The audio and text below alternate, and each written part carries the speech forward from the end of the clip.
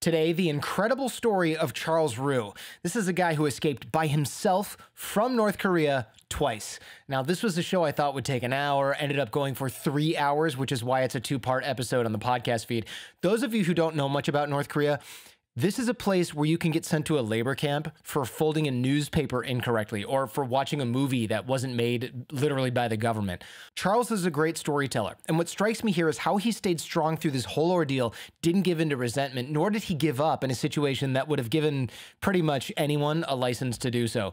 The story of Charles' escape is absolutely incredible. There's so much in here that's both shocking, inspiring, and emotional. I think you're really going to enjoy this episode as much as I enjoyed recording it. So enjoy this episode. Here we go with Charles Ryu, defector from North Korea.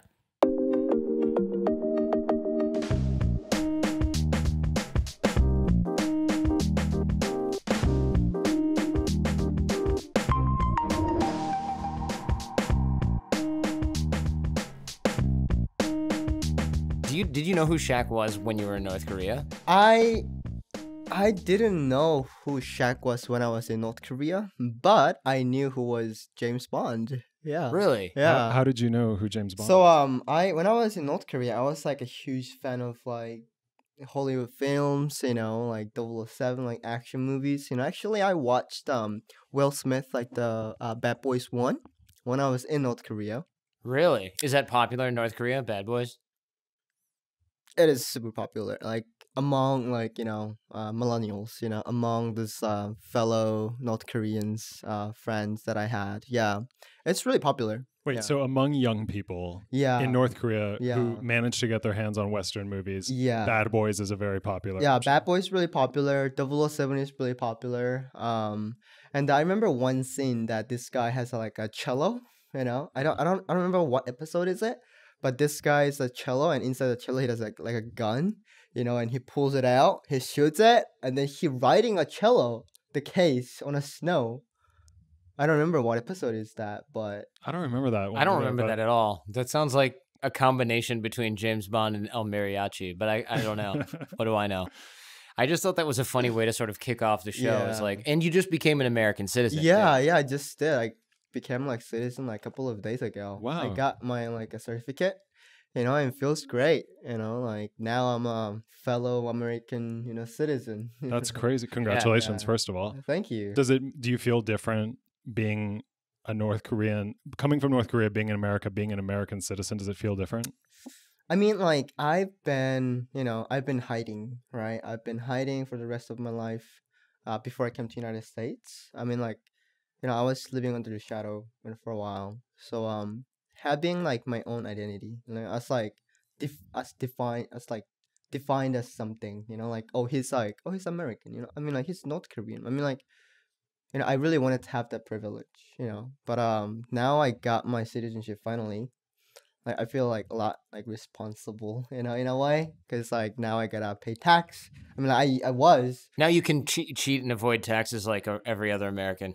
You can't. Now you can't just slide by. Right. You've got to figure out creative ways to Yeah.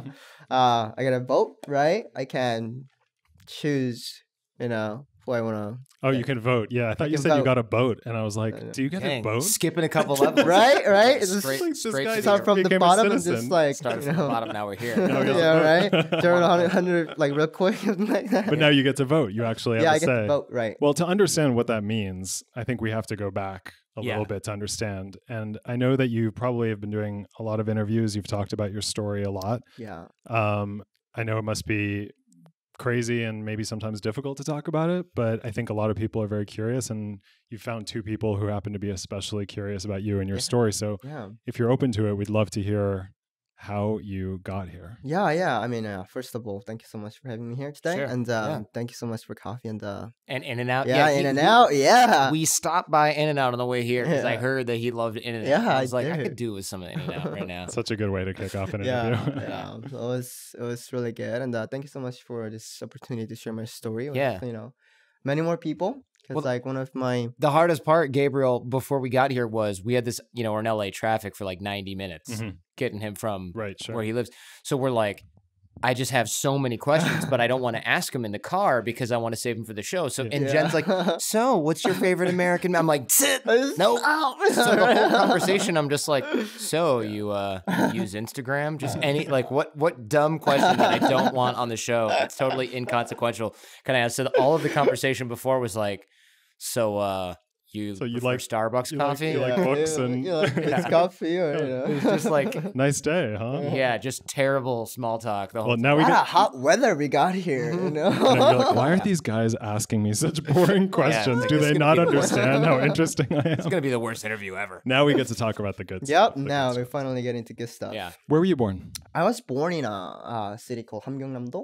It's a province called 함경남도 and city called 장진군. I've been there. So Jordan. Have you? I've been there. Have you been there, Jordan? I have not been Okay. there. We went there. It's in the northeast, right? northeast. Are you Am I thinking of complete- Hamhung? You said Chongjin, right? 청진, no, 장진. Oh, see, That- okay. Totally different. Totally 청진 different. is like, also I've been there too. I'm gonna get into Okay, it. sure. I'm Let gonna me get stop into it later. interrupting you and just let you It's tell your alright, story. it's alright. Yeah. Yeah. I thought you were talking about this other city, like that super Chongjin. industrial. Yeah, Yeah, Chongjin. Chongjin, it's like really, it's developed, it's like, I think it's like fourth biggest like city in North Korea. But your hometown is very different. Yeah, my hometown is like really small hometown. Can you tell us about it? Paint us a Yeah, sure, picture. of course. Okay. So, I mean, I was born in North Korea on October 1st, 1994, under Chinese father and a North Korean mother. Wait, I'm already. How did that happen? Where Yeah, did the right? Chinese guy come. Yeah. From? I mean, from China. But more explicitly, yeah. how? So, my grandfather was a Chinese soldier. Okay. So, like between like North and South, like when there was a war. Yeah. Right? So, my grandfather came out to North Korea to fight off like, I guess, Americans. And then he never returned to China after the war. And So he came for what we call the Korean War. Korean War. Came for right. the war, stayed for the Yeah. women. I Yeah, don't know. stayed for the women, right? What's the rest How of that phrase? romantic, right? I mean, So he came in 49, 50, 51? I have no Something like that? idea. Okay. But one thing that I'm sure was like my grandfather didn't speak any Korean. My grandmother didn't speak any Chinese. But somehow they managed to, live, I know and how that works. I mean, Right. right, Jen? Just kidding. and then my grandfather stayed after the war. And then like Kim Il Sung gave out like special privilege to Chinese soldiers, whoever that didn't leave to China, and like saying, okay, so once you are gonna be here, we're gonna give you like, we're gonna give you everything, right? Privilege to like stay here, or whenever you want to go back, you can just leave, right? As a reward for fighting. Right, Okay. right. And then my grandfather stayed, and then he had my father. And then my father was a Chinese. He wasn't a Chinese at first, right? So he was North Korean until he turned like 30 or something. I think he's like, 30 or something, and then he got his passport much later. And then at the time when my father met my mother, he already had a family. He had In China. Or no, in North sorry, Korea. in North Korea. Yeah, in North Korea. He had a passport at the time when he met my mother. But when he met my mother, he was already married. He had 4 kids. Oh, wow. Yeah, and then basically I was just like born out of wedlock. Got it. Yeah. And then when I turned 5, like my father abandoned me and my mom, and he left to China, bringing all his kids except me. Oh, man. Were you aware of everything that was going on back then? I had no idea. You just knew that he left. Yeah, I Okay. just knew that like, oh, he's gonna return someday, Okay. right? And then when I was like 7, I remember my mom telling me like, okay, you don't tell anybody who's your like your dad is Chinese, right? If anybody asks, tell them your dad passed away with a car accident. Okay. In the car accident. I was like, okay. I'm a kid. I don't know anything. Did you have a car? We didn't have any cars, but like this car accident, like, Sure. cause like North Korea, like you rarely find cars. So it seems like a bad excuse if there's not that many cars. Yeah, Like, right. How many But car I accidents guess you have say that and people don't ask questions. Yeah, But- yeah. But what was the idea behind that? Why did she want you to lie? Because like she didn't want it people asking questions, right? About- 'Cause, like Because she wanted people to think you were full Korean? I don't think that is the reason, but like a lot of people would ask cause like the reason behind it is that my father borrowed like bunch of money from our neighbors using our name, and he bought opium in North Korea. And during 1998, I'm sorry, can I just clarify? yeah, Your father, yeah, who had another family, yeah, but was staying with you guys part-time, yeah, borrowed a lot of money from neighbors yeah, to buy opium yeah. to then sell it? Or Yeah, so I was gonna get into okay, so that. sorry. Yeah, I was just gonna want to make get- sure I was yeah, like yeah, on, yeah. on Just in board. case this wasn't crazy enough. Yeah, because Yeah. we're like, I Interrupt thought you we were there. going to get into like the huge drama, but there's like There's juicy sub-drama. backstory. Yeah. Yeah. Yeah, Okay. there's a lot of backstory because like my story is like really complicated. So without knowing any context behind it, like it's like, wait, what? No, this is Yeah. great. We're totally listening. Yeah, and we're this totally is interested. even It's more fascinating. interesting than I thought Me- because I was like, okay, traditional North Korean escapee. Right. Wait a minute, there's There's all this drug other dealers stuff. going on. So Yeah. Okay, so go ahead. Your father borrowed the money to buy. Right. Yeah. So at the time, like my father was living with my family. 'Cause, like he divorced his wife because of my mom, and they're still living together. And then when I was 5, he borrowed like a bunch of money from the neighbors using our name, and he bought opium. And then so his idea was okay, so opium in North Korea is really cheap because we grow them, right? But in China it's illegal but expensive because nobody has it. So the idea behind it was like borrowing money, from the neighbors. Idea behind it is like, okay, I can just do this once. If I sell it in China, make money, it's gonna be rich. Pay- it's gonna pay be the neighbors back Yeah, and yeah, then- pay the neighbors right. back. And then like, I'll do something. So he went to China and he promised us. Like my mom told me before she died. Like, oh yeah, my father was like, oh, I'll be back in within like 6 months. And then he left. After 6 months, we didn't hear anything back from my father. And then debt collectors started to come to our house. Oh man. Yeah, and then like bidding the crap out of my mom. Oh, so this is like black market. Yeah, black market. This like, is a big deal. yeah, it's loan really sharks. big. Who? Yeah, it's like, What is a North Korean debt collector like? Who is that? Mafia? Like a mafia guy kind of? No, it's not mafia guys. It's just a neighbors. Neighbors like debt collectors means like neighbors, like husband, right? They're like wife Oh. husbands. Like husbands always come, right? So it's the people he borrowed money from, Yeah, basically. yeah, Okay. yeah. So they came to our house. They started taking our things. Such as like dishes, clothings and like pots. Like a cooking pots, rice pots. And at the end, like they took our house. They just kicked you guys out. Of Yeah, the like get house. the hell out of here. And then we lost everything. And then we went to my grandmother's house when I was 7. And that's when my mom told me, so if anybody asks, tell them your dad is died in the car accident. Yeah. Simplify the backstory. Yeah. Make it simple and sort of starting over. Yeah. Yeah. Starting over. Yeah. And then, I grew up, I seriously like grew up like without, like, I have no memories of my dad, because I was such a young, 5 years old. I don't remember anything about my father. And like, because over the time, like, I was keep hearing my dad is dead, like Mhm. I barely heard of him. But yeah, and then I was living with my grandmother from age 7 to 11. And my mom is always traveling around the country to find my dad. Because, like, he's out there somewhere, I know it. Mhm. Was your grandmother in the same city? Yeah, same city as my father. So you, within the same city, you moved to your grandmother's house, but your Mhm. mom started going around the country? Mhm. Is that doable? Can people move around the country just to look for somebody? Actually, you can't do that because you have to have like a document, Like a in order special to- pass? Yeah, special pass. Mhm. But during like early 2000s, that was kind of easier because a lot of people, like, that was like after Great Famine. Approximately 300,000 to 1 million people were starved to death in North Korea. But during that time, like, the traveling is kind of like a lot easier than nowadays. Interesting. Yeah, Okay. nowadays, like, you have to have a travel document, but I'm not saying that it was like really easy. You can just get on a train. It's not like that, but you still have to get like travel documents, like passport, not a passport, but like a visa or yeah, something. visa, right? To move around, so you need documents to move around, but it Right. was easier back then. Yeah, easier back then to get. Because yeah. around a million people starved to death. so Right. the people who were enforcing movement Yeah, were right. busy with other things. Right, exactly. Wow. Okay. So she's off. Yeah, she's off. Okay. I don't know where she's at. And then I'm going to school in North Korea. When I enrolled in elementary school when I was like 8. And I remember going to school with like different pair of shoes, one side on a winter shoes, one side on a summer like a rain boots. Wait, so you had one different shoe on each foot? Yeah, because I was so poor. Yeah. I got like nothing. Yeah. And then I'm going to school. I'm learning about Kim Il Sung, Kim Jong Il's history. Like math, like North Korean language and arts, music. Like PE. And then my mom comes back when I was 9 years old.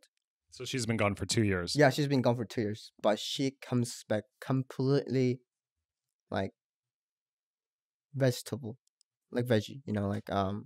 She's like paralyzed. Oh, she can't walk or anything? She can walk. I mean, she could walk, right? But she was barely alive. Why? I don't know, cause like she has been starving, stressed, and She's a different person. yeah, she was a completely different person. And then she had a heart trouble, so she couldn't breathe that well. But yeah, she comes back when I was 9, and then Do you remember that day? I do. I What went was to that like? I went to school and I came back and I saw a pair of shoes that was ladies, and my grandmother has like some shoes too, but like it's not that fancy looking. But I saw fancy looking shoes in the doormat, and I was like, oh, like I wonder if it's my mom, And then I step in the door, and my mom is lying down on the ground, almost like dying. And I couldn't talk to her because she couldn't speak or hear or see. She's like completely like paralyzed. Wow. And then we had to move her to hospital. So we went to hospital, but in North Korea, like hospital and everything is like it's free, right? That's how the like communist Government yeah, run. yeah, healthcare, government yeah. runs, right? Because it's like Right. socialism.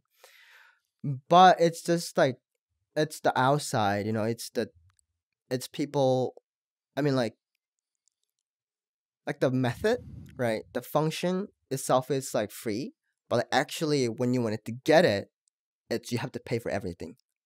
So you kind of have to bribe people to give you things that you need? Is that what you mean? Yeah, you have to kind of bribe out, like bribe in, and you have to buy on your medication and bring it to the hospital so that the doctors can inject them. Because like North Korea is so poor, they don't have any medical, they don't really have good medical, like Care. Yeah, medical So it's care. not really free. It's not really free. Yeah, you have to pay. Okay. Yeah, and yeah, so my grandparents.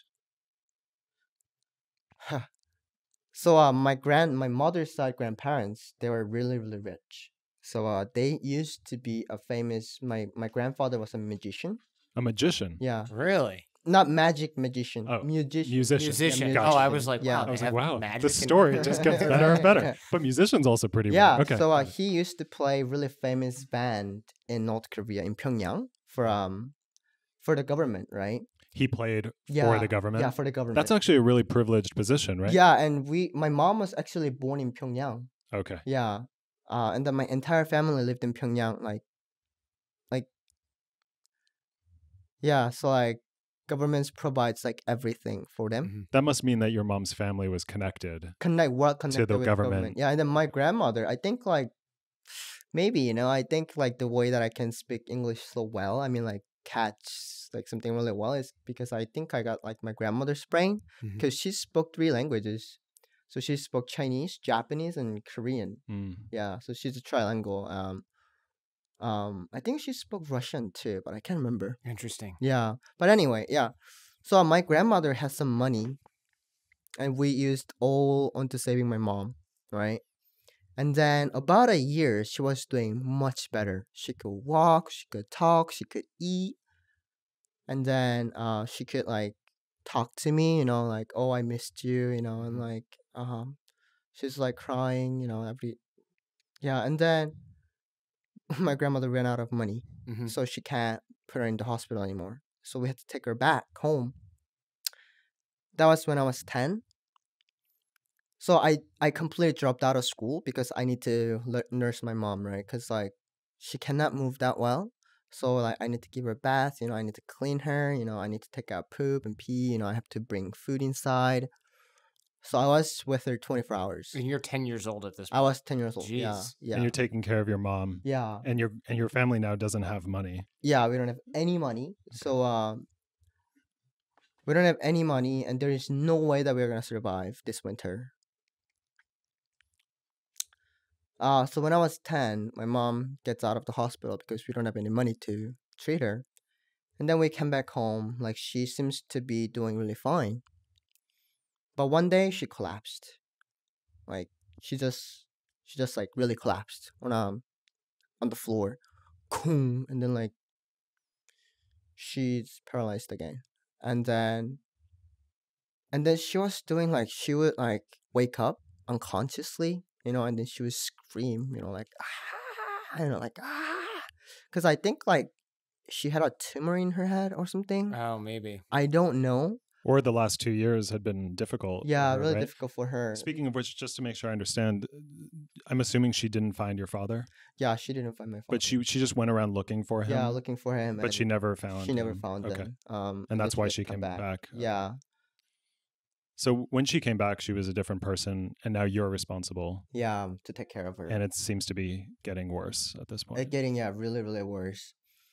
And then yeah, and then like she would scream at night, because like her head really hurts. And then also about a year, I had to still take care of her at home. I have to take out.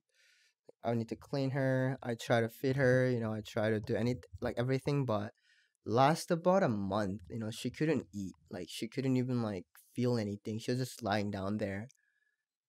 And then eventually, 2011 May, she passed away. May 5th, she passed away without leaving any last words.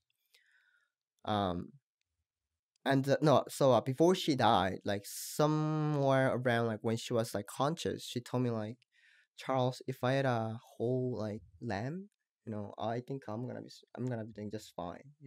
If I had a whole lamb, I would be just fine. Yeah, if I ate A whole lamb. yeah, whole lamb, like I'll be just fine as you are.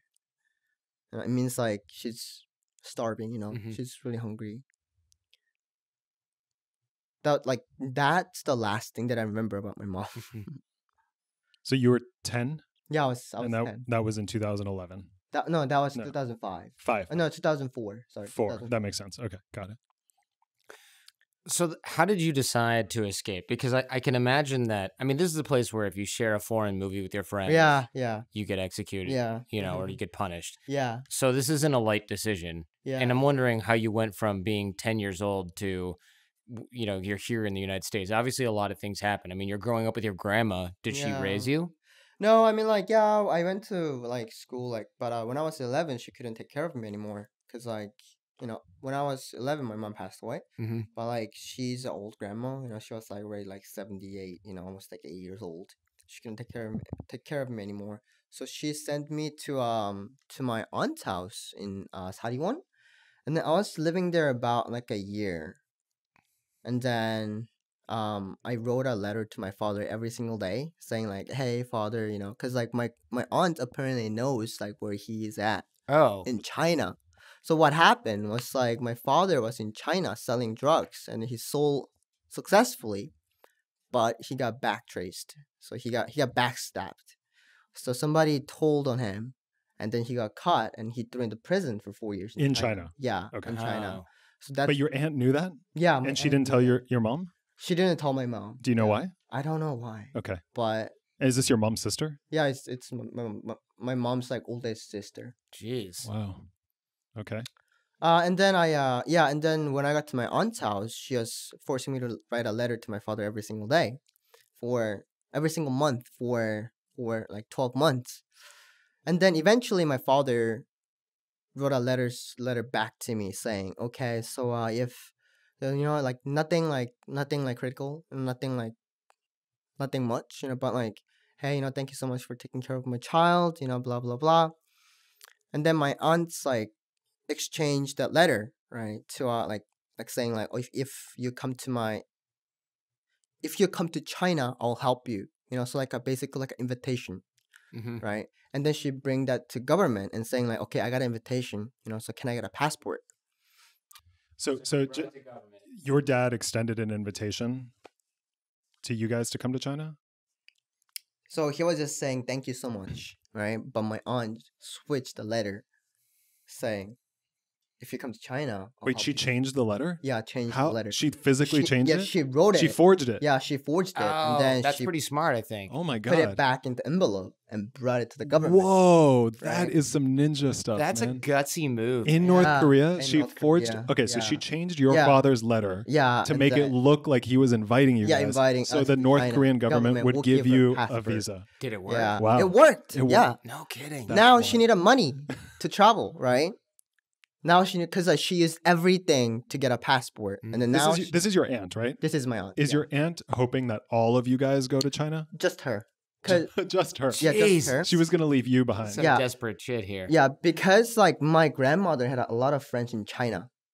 So she's not going to China to look for my father, but she's going to look for her mother's friends in China. Mm-hmm. Because my grandmother worked for the government. She was a translator between North Korean government and Chinese This is government. the family that was connected, right? Yeah, Yeah. had a background in government. Right. And then she was going to China to find them, not my father.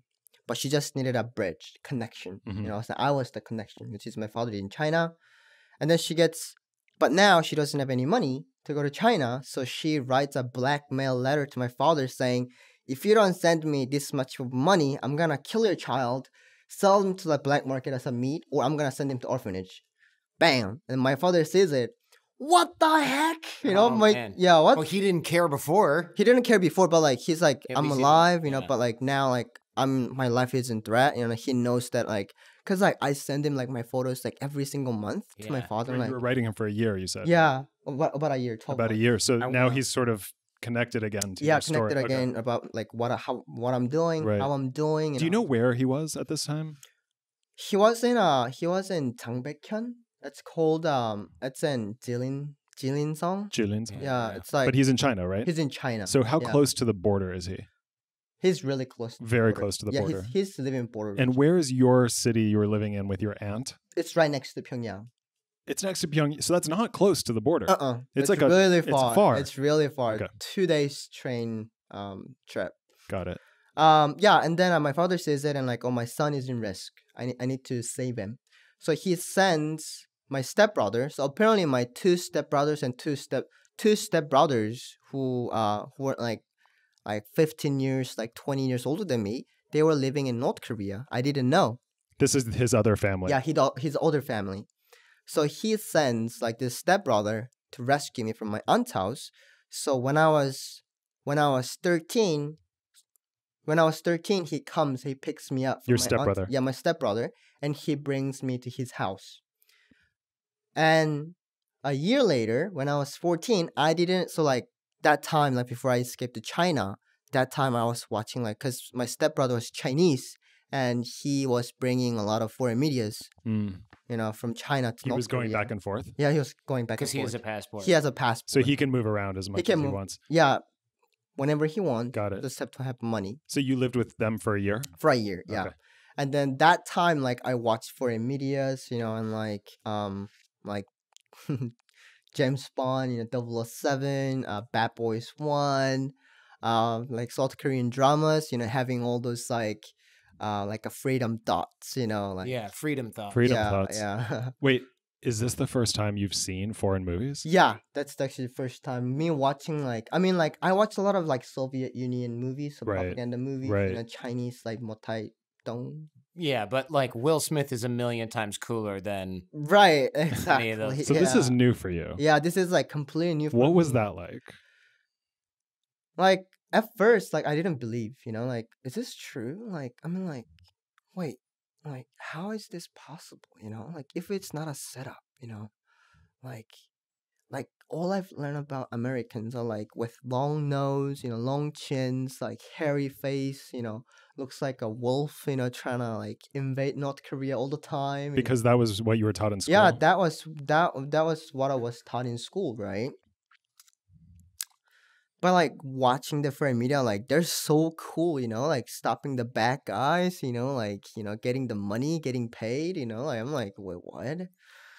I was like mind blowing, you know. I wanted to be there, you know. I wanted to like experience that. You know? So what goes through your mind when you see that? Is there a period where you think somebody lied to me, or did you think that the movie was lying? At the moment, I thought movie was. You thought the movie was Like, lying. this is a movie set, Right. Yeah, it's with a movie fake set. everything. Yeah, it's a movie set, right? But when I was 14, I get my first opportunity to escape North Korea and go to China to my father because my father wanted to see me. So my brother buys a broker in North Korea, and then the broker buys this guard, the river so guards. he's like a people smuggler. Yeah, basically. people smuggler. Can right? we pause? I just want to Yeah. make sure I understand because Yeah. this is so crazy Yeah. what you're describing right now. I Yeah. just want to make sure that we're really understanding this journey. Yeah. So 13 to 14, you're with your father's other family. Yes. Okay. So, and the plan is for your father to get you to China Yeah. Plan is to get me to China. because the letter that your aunt sent him, right? Yeah, but I mean, like, that's why my stepbrother came in and he saved me from my aunt's house and he took care of me, right?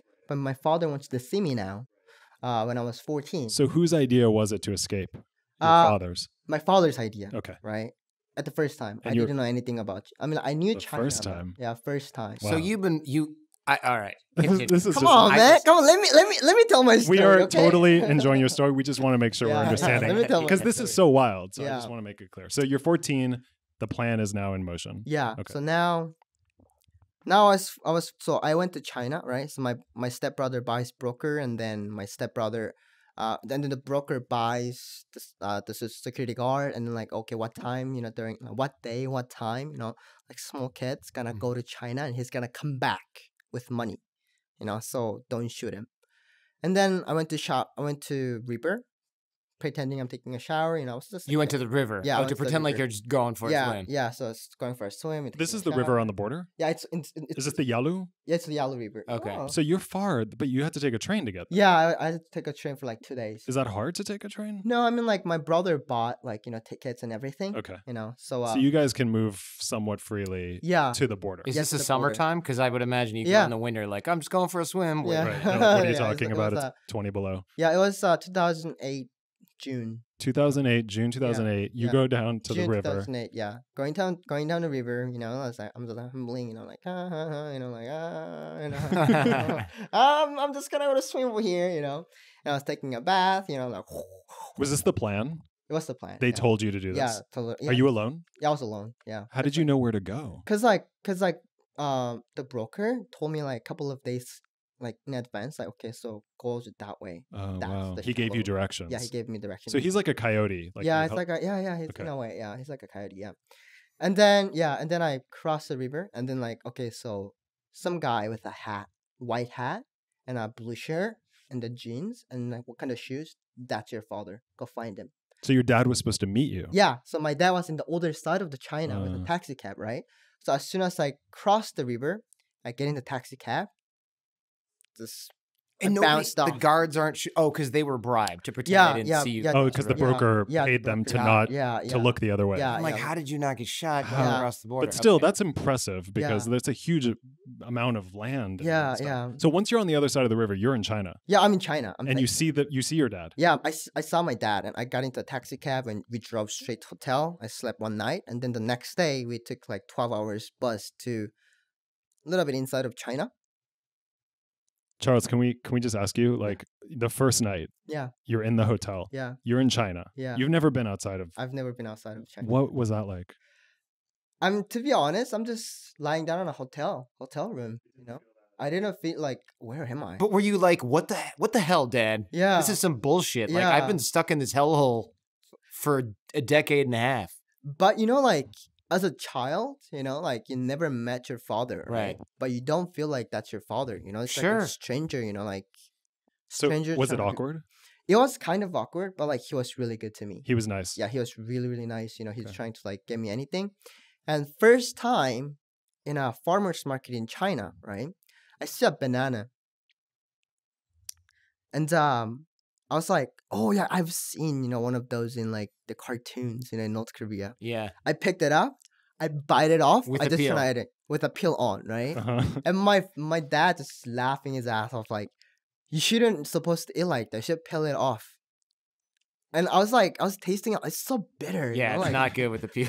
why is people eating banana? It's like, I don't understand, But yeah, that was like first like a stupid thing that I could just see you be like, oh man, Yeah. these things are overrated. Yeah, Whose awful. idea? This thing It looked so much better in the cartoon. Yeah. Wait, so your dad the next day, Yeah. you guys go out? Yeah, so the next day Yeah. we arrived at my father's place, right? And then Near the border? no, it's Far. it's kind of far Okay. away from border.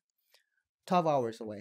So I can show you later too. Okay. I got to my dad's place, and then like I feel like I was like a child again, because a lot of times like I had to grow up a lot faster than any other kids because of I had to, I had to be the man, like I had to grow up to nurse my mom and live on my own, live on the street for a while. So you were homeless for a while. I was homeless too, because like when I was living with my aunt and my uncle, they fought like a lot every single night. Well, she sounds like a horrible person, given that Yeah. she blackmailed your dad, trying to Yeah. kill you. So yeah, no kidding. She didn't Yeah. get along with her husband either. So so I got the argument that ended me kicked out, Mhm. from the house Oh, this was back in Korea. back in Korea. You right? did leave. Oh wow. Yeah, There's like more yeah. to the story. Okay. Yeah, so like like half the year I was living on a street. 6 months. Yeah, 6 You were months. homeless Yeah, in I was North living on the Korea. street. What is that like? I know we're moving backwards, but this Yeah. is important. Yeah, I it's just Put a think- pin in being in China with your Yeah. dad and go back to being homeless in North Yeah. Korea. Can you tell us about that? yeah, being a homeless in North Korea, it's not easy. It's like life or death. Like even though you have a candy in your mouth, but somebody come punch me in the cheek and just take it. Is that a real thing that It's happened? a real thing. Yeah, You it's were a real eating thing. candy, somebody punched you to take the candy out of your mouth?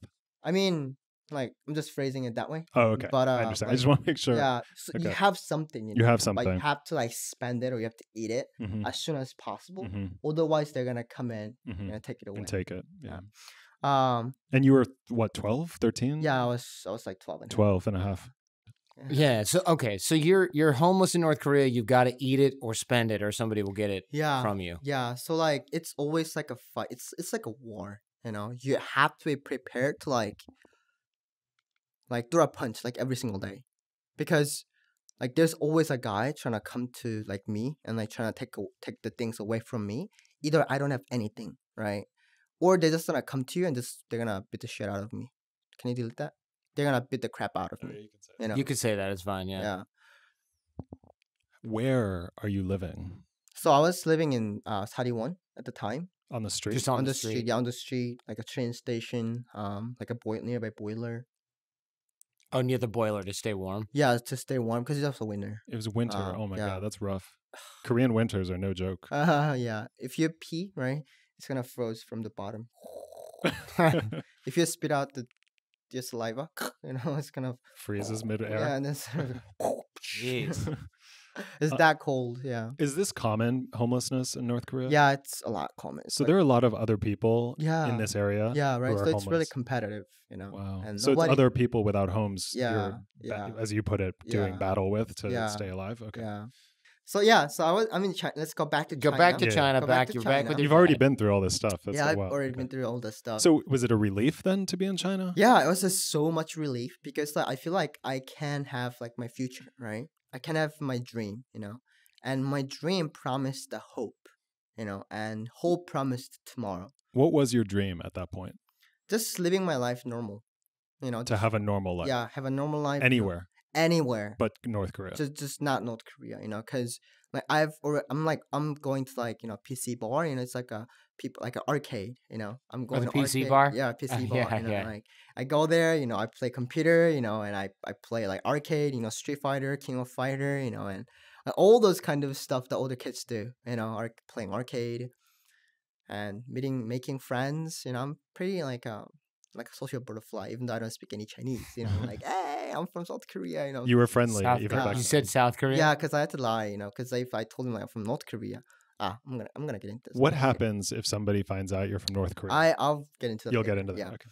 So I was living the dream in China, right? I was so happy, and like because like I don't have to, beg for a place to sleep overnight, or I don't have to beg for a food from the strangers on the street, right? I was living my life in freedom for a moment.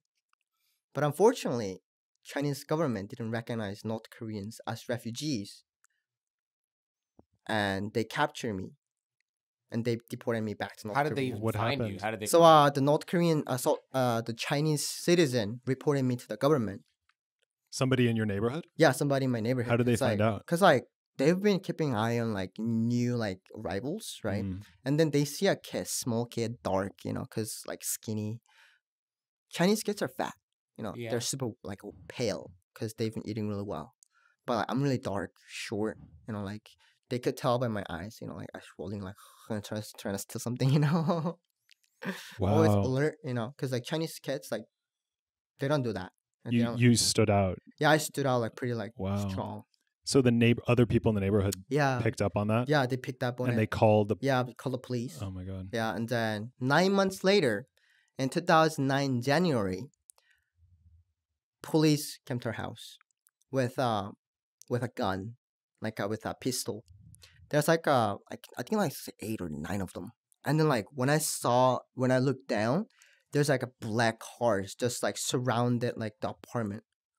That was scary. Like these guys, they just barged into a room and like having a gun in their hand and like looking in the rooms. And then they handcuffed me, and then they took me to the jail. How old were you? I was 15. Was your dad there? My dad was there, but he couldn't do anything because he has no way of proving that I'm his son. Oh man. Yeah, and I remember the day I lost all hope. I was in the back of a Chinese police truck, chained to like a couple of other North Koreans. And it's in Chinese jail. I'm in a Chinese jail right now with like a couple of all of the North Koreans, and like the living situations, like the people that how they fed us. It's like they fed us with like the food from leftovers, food like leftover food from the guards. And then like finally it's a deporting day. So I was in the Chinese jail for like 2 weeks. And then it's the day that finally we're getting deported to North Korea. And like we turned a corner and I could see the North Korean border in the distance. And I was so scared and afraid that I might be in big trouble, as soon as I step back into North Korea. And I knew that, I'm gonna be in big trouble. And then the truck rolled to a stop at the border, and the guards were screaming at me to get off the truck. And I was so scared.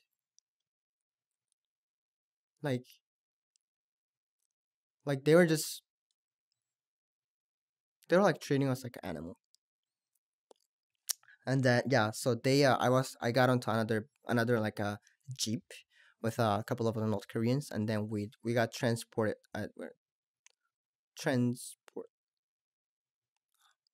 sorry. It's okay.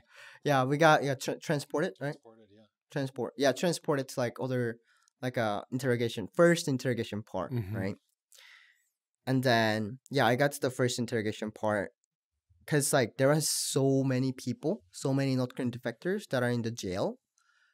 They have no place to put us in, right? So I had to stand right in front of the cell, right? In 2009 January. And then like you have to know, like if you get caught in China, like if you get caught nearby the border, it's fine. Like they're like, so after the interrogation, right? Or if you're trying to go to China for just looking for the food in the border, that's fine. Like, oh yeah, just go to the labor camp for 4 years and you're fine. I wouldn't throw that in the fine column. 4 years of labor camp. I mean, yeah, that's like the punishment, right? So I mean, you like, mean they don't like kill you or something? They don't kill you, Okay. right? But like it's just like basically a death sentence, because it's really hard to survive in a labor Sure. camp for 4 years. But if you get caught deeper inside of China, which is Mongolia, which is like around like really south of China, that's a red flag which means you're moving towards somewhere, which is going to South Korea, right? So it's worse. For It's them. worse. Now you were 12 hours away from the border. But I was still within. You were still within. within okay. like the safe range, Got it. safe region. And then I was standing right in front of the cell, and this one lady, she bites off her vein, and she bleeds to death. She bit her wrist bit her. open? Yeah, he bit her wrist wide open, cause She didn't want to. like she got caught in Mongolia, and the government knows that like she's trying to defect to like South Korea, so they wouldn't let her go. And I heard like a stories about her like from the fellow like prisoners. Like she was there for a long time, and she was getting interrogated like every single day for a couple of hours. They wouldn't let her sleep. They wouldn't like let her eat. They wouldn't like, and then the office got cleared out. So in the jail, there is no room in the jail, so they couldn't put us in the jail.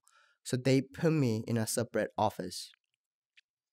This is within the detention center. No, it's not in a detention center. So this is a boibu.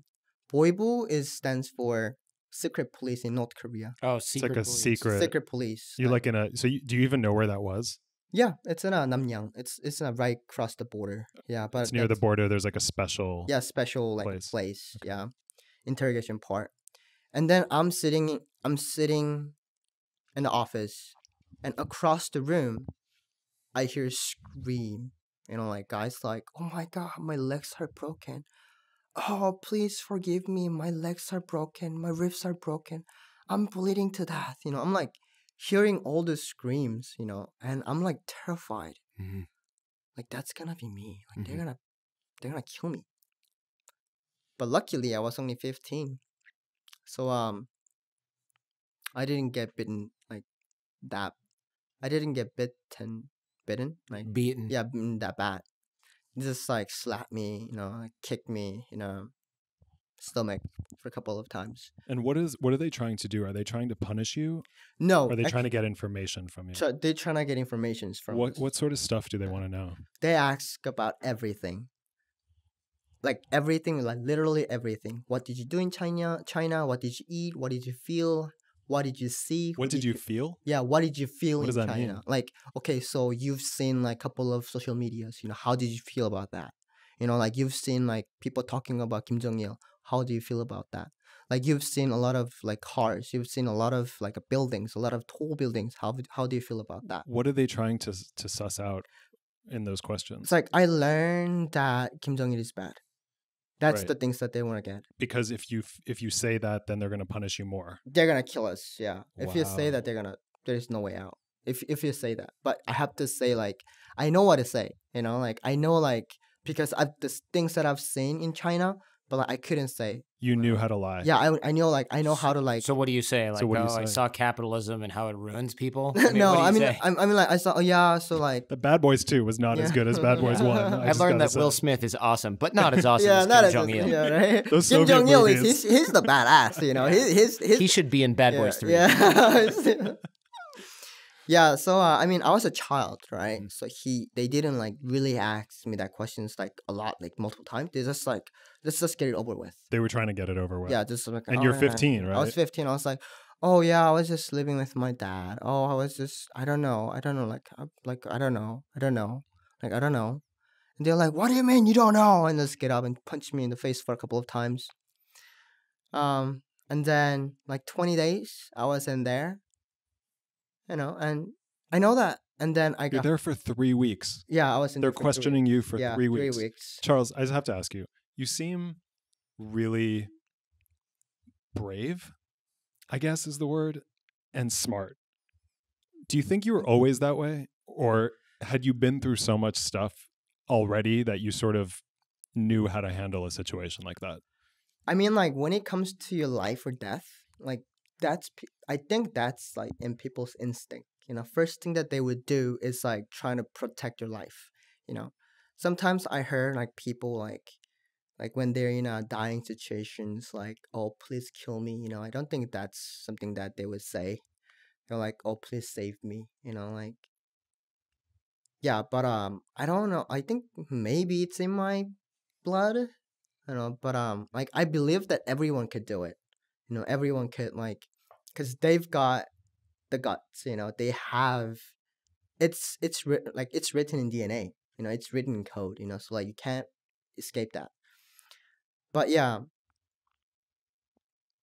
But I think if it comes to life or death, you will do it. So at that point, you knew you wanted to survive. Yeah, So you were doing whatever you had to do. Yeah, whatever I had to do, right? And then most of like 15 years old kids, American kids are sophomore in high school, right? Yeah. They go to like sports practices. They're busy with like, sports practices. And like doing everything. Sophomore thingy. Yeah. Yeah. The hardest thing in your life are wind sprints on the football team. Yeah, and a little acne or something. Yeah. PSATs. My Wi-Fi is so slow. Yeah. I cracked my phone screen. And you're in a secret police. So, I was in a labor camp. So right after 20 days, I got transported to re-educational detention center. Now, are they actually teaching you things there, or are they just punishing you there? They are brainwashing us, right? So what you do is you work there as long as they want you to work there, right? And then at night, they'll force us to recite the rules of the camp, right? So at age of 15, I was in a detention center working like 18 hours, I don't know, 12, 16, 18, eating like 150 kernels of corn a day for 9 months, And, I thought they're going to release me pretty soon because like, I was only 15, and that's what they told me too, and I was told that I'll be there for only a couple of weeks because I was so young, right? I was only 15. I worked really hard for the couple of like weeks, right? Because I didn't want it to get bitten again. Yeah. Right. And months passed and I was not released. In that detention center, I was only allowed to eat 150 kernels of corn a day. Right. And I started to lose weight and I could see my rib cage. And I had to do like whatever I had to do to survive. And one morning, we were marching in our rows, the work site, and on the side, I saw a dry vomit. Dry vomit? Dry vomit on the row. Somebody like, I don't know, somebody sick or somebody drunk. So I threw up, and then I saw dry rice and the vomit. And I was so hungry that I got on my hands and knees and began picking the rice out of the dry vomit. And so you picked the rice out of the dry vomit? Yeah, I ate it. Oh, wow. It was like a sand, dirt, And I didn't stop eating the rice, vomited rice, until the beating from the guards were too unbearable. And at night, the guards would storm into our cells and force us to recite the rules of the camp. And if you misquoted even one rule, like they would like force to stand all night reciting the rules until work began the next morning. Oh my god! God, what are the rules of the camp? Like I would never talk about life outside of North Korea. I'll never talk about like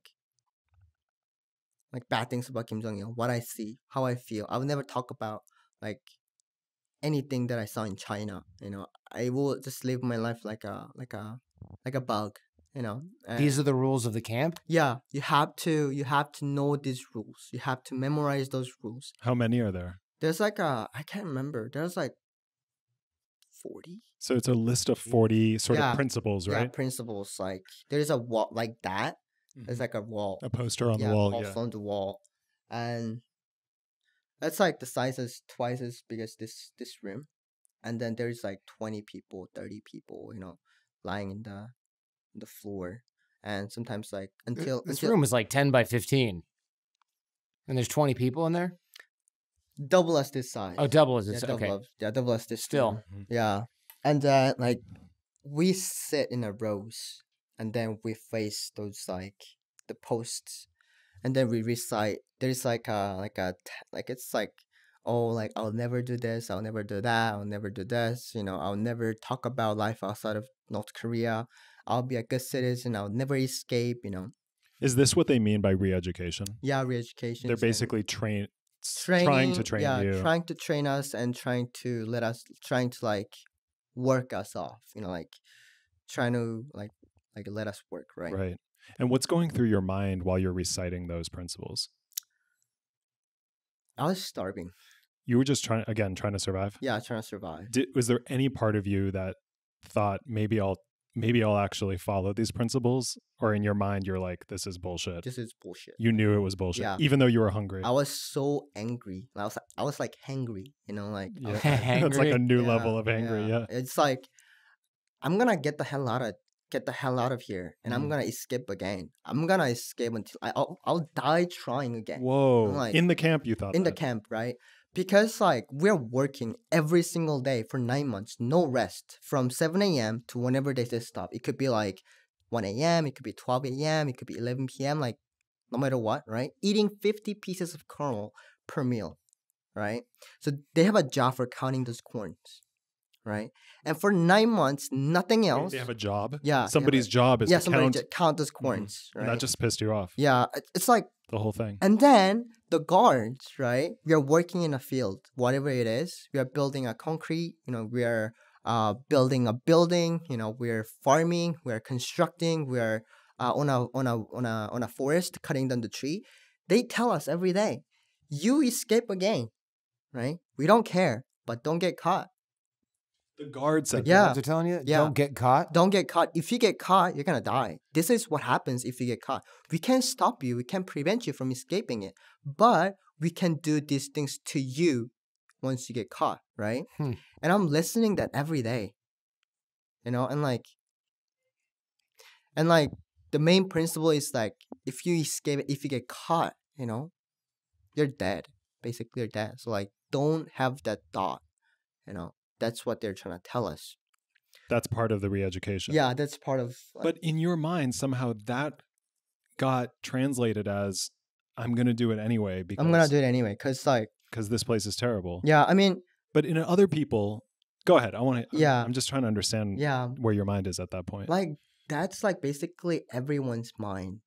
Everybody in the camp felt that way? Yeah, everybody felt in that way. Because there was like another like weak guy. I was the youngest in the like detention center, right? And there is like another like weak, like there's always like a head and there's a tail, right? And I was below tail, but the tail always telling me like, I'm gonna get out of here, and I'm gonna do it again. I'm gonna do it again. I'm gonna do it again. And then a lot of people actually feel that way too. And then, funny enough, I was in a international refugee camp in Southeast Asia, and then I met this dude from the detention center. You ran into somebody? Yeah, that you were in detention with? Ran into someone because I remember that guy because he stole my shoes, right? Because I had a pretty good shoes when I got into the detention center. That's unreal. That's from really, China. Yeah, from China. Right? So he wanted your Chinese shoes. Yeah, so it was really new, and it was really like comfortable. But that guy saw my shoes and he liked it. He's like, "Can I have the shoes?" I'm like, "No, you can't. Like, what am I gonna wear?" Like he's gonna be like, "You can wear mine," and his shoes like fell apart, and I'm like, "No," but he took it anyway. And then he told me his story much later on, like, "Yeah, your shoes helped me a lot," So while he was, doing the interrogation, right, he stole a paperclip and he swallowed it. Ooh. Right? And then he went to the bathroom, he pooped it out, and then he kept it. Right? He kept the paperclip. And then while, like, he's done working at the, I don't know, he's stayed for like a year in a detention center. While he was like transferring to like other facility, transferring to his like hometown, he was handcuffed, right? He was handcuffed around the table in the train, right? And then while the police officer, right? Their police officer who's like moving them while they fell asleep, he took out the paperclip And he picked his handcuffs? Yeah, he picked his handcuffs and he escaped. Wow. Right? He escaped. He escaped, and then he escaped to China again, and he worked in China about a year. And then at the same time, sorry, yeah, I'm not gonna spoil. Anyway, Are you gonna come back to that? I'm gonna come back. Okay, to that. great. Okay. This is Yeah. you're already like Yeah, this is the best story. yeah, Amazing. and This is then incredible. And then 9 months later, I was finally released from the labor camp, from the detention center, because I have lost so much weight that I was worthless worker. I couldn't even lift my arm or even stand up. I was like a bones and skins. So there was no point. There's no keeping you point there. of keeping me, right? So Mhm. like one day, like this, the head of the detention center comes out and like counting our heads, right? How many and then he's like screaming and yelling at these kids, like these guards, right? What the heck are you guys doing? Send them home. We don't need them. We don't need them to work for me. Why aren't you doing your job? You send those guys home. You send those guys to like whatever they belongs. And then next day, 2 police officers shows up, and then they took me away. Wow. What job were you doing in the camp? I was doing everything. I was doing like literally everything that adults do. What kind of work? It's everything. Literally everything. What does that mean? Construction, Okay. building bricks, building concretes, farming, So you're outside. outside. Always we are always working outside of the camp, right? Let's say for example it's raining. You can't work. There's no work, right? Then you go. You're still working within campus, right? So there is a bunch of sandbags and bricks. Sandbags. Yeah, sandbags and bricks, right? There's like a pile of sandbags, and then you move the sandbags point A to B in the morning, and in the afternoon you move that sandbag from B to A. Oh, they're just having you do work, worthless stuff, just Yeah, to keep you worthless- guys yeah, moving How, around. how much of the work was meaningless and how much was actually supposed to accomplish something? Like 99% of the work that we did was actually building, like constructions Mhm. and farmings and Real stuff. yeah, real stuff. And like 1% was like sometimes like it rains, I and see. They just wanted to keep yeah, you busy. yeah, keep us Okay. busy, so that we don't think about like escaping again. Right. That's Yeah. their method. Is the camp? Go ahead. I was going to say there's 80 to 120,000 people in these labor camps. So But yeah, but that's like there's all different kinds of levels of labor camps, right? So the first level is re-educational training camp, Hmm. right? Is that what you were in? No, Okay. I was in a detention center. So that's another level. That's another level. Okay. That's like really that's only for North Korean defectors. Oh, That's not interesting. for it's like a detention center for North Korean defectors. So where they get transferred to their hometown Mm. and they get judgment, and then they go to re-educational labor camp, which is like a 4 years, right? And then there is like a re-educational, and there is like a work re-educational, like a labor camp for like 6 months or something. That's the lowest for 6 months. And then there is like a 4 years of a re-educational camp, Mhm. and there is a political labor camp. Political labor camp is the highest. You never get out of there. You're born there, you die there. Cause like I wasn't there. I'm not from political labor camp, but I'm in a North Korean defector like re-educational detention center. Okay. But yeah, so I got out of there, and then I went back to my stepbrother's house. That was 2009 October. So I was in the labor camp. Sorry, I was in a detention center for 9 months, and then I spent like months trying to regain my strength. So you're about 16 at this point? I was around 16. Okay. Yeah, but you have to know there's like I was born 1994, right? And then cause like Korean age in United States is different, cause they count it 1 year old when 1 you're year, born. like no 1 year in their they're counted from the stomach, Right. right? Mm. So when you're born, it's already 1 year, Oh, okay. right? And So then you're really 15. yeah, I was at the 15 Right. actually when I Right. got released, and then I spent like months trying to regain my strength. And after spending like months trying to regain my strength, I needed to find a job. Without any money, it was like impossible to support like myself. Was your stepbrother welcoming? He wasn't welcoming. Was Yeah, not. Not welcome. He was because like he was doing. I mean, he was doing fine, but in 2010, there was a currency devaluation, happened in North Korea. I'm not sure if you know. Yeah, do, yeah, yeah. yeah. And it killed like thousands of people. Like Because the money that they were saving and running for their businesses just became worthless. exactly. So like a lot of like our neighbors, committed suicide because like one day they had something, one day they don't have anything, and they have no hope of living. So my brother lost all the business, so I got kicked out, right? And then I had to support myself, so I needed to find a job. So Wait, so you're on your own again? And I'm on my own. do you have a place to live? I don't, but I found it. Okay. I was working in a coal mine. Like where I'm from, like the coal mine is really popular, and I had to lie my age to get in there, right? So I'm like, oh, I'm 18, like I cannot work, cause like it was really trendy at the time. I find it really ironic that they're concerned with child labor laws and literally no other aspect of human rights whatsoever. Yeah. And meanwhile, he just got out of a detention center / labor camp. Yeah. Yeah, Yeah, you're old enough to go to a labor camp and be basically work tortured, but you Yeah. can't. You're too young to work in this coal mine. For a Yeah. proper amount of time, yeah. Yeah. But you got this job. I got this job. Did you right? just wander into a coal mine? Yeah, no. Hmm. So I started working in a coal mine where I was paid only in rice, right? 6 days a week, I went into the cold, damp tunnels of the mine. And most of the boys that working in the mine were my age. We'll push 1,000-pound steel core cart miles into the mine. You're pushing the mine cart. So mine coal cart, right? Coal cart. It's like empty coal cart. It's already like 1,000 pounds. 1,000 pounds. Yeah, 1,000 because it's all pounds. metal, Right. right? It's all metal. And you guys are pushing it Yeah, into the mine. into the minefield. So they're not mechanized. They're not They're mechanized. like man, Manual. power, Everything is yeah. manual because like there's no power. and it's all young guys, 15, Yeah, it's all like 14, Yeah. So the youngest I've seen is like 12, 12 and years then the old. oldest I've seen is like 80. Yeah. 80-year-old Yeah, man in there. 80-year-old man. And they're paying you guys in rice. Yeah, Is that common? that's really common. Yeah, they don't pay us with like, but they provide housing, they provide meals, 3 meals a day, Okay. and then at the end of the month they will pay us 30 kilograms of rice per month. So it's just slavery. Basically. It's like subsistence, basically. They're just keeping you fed and housed. Yeah, fed and Okay. housed. Yeah. So you were in the coal mine for how long? Yeah, for about a year, And within that year, like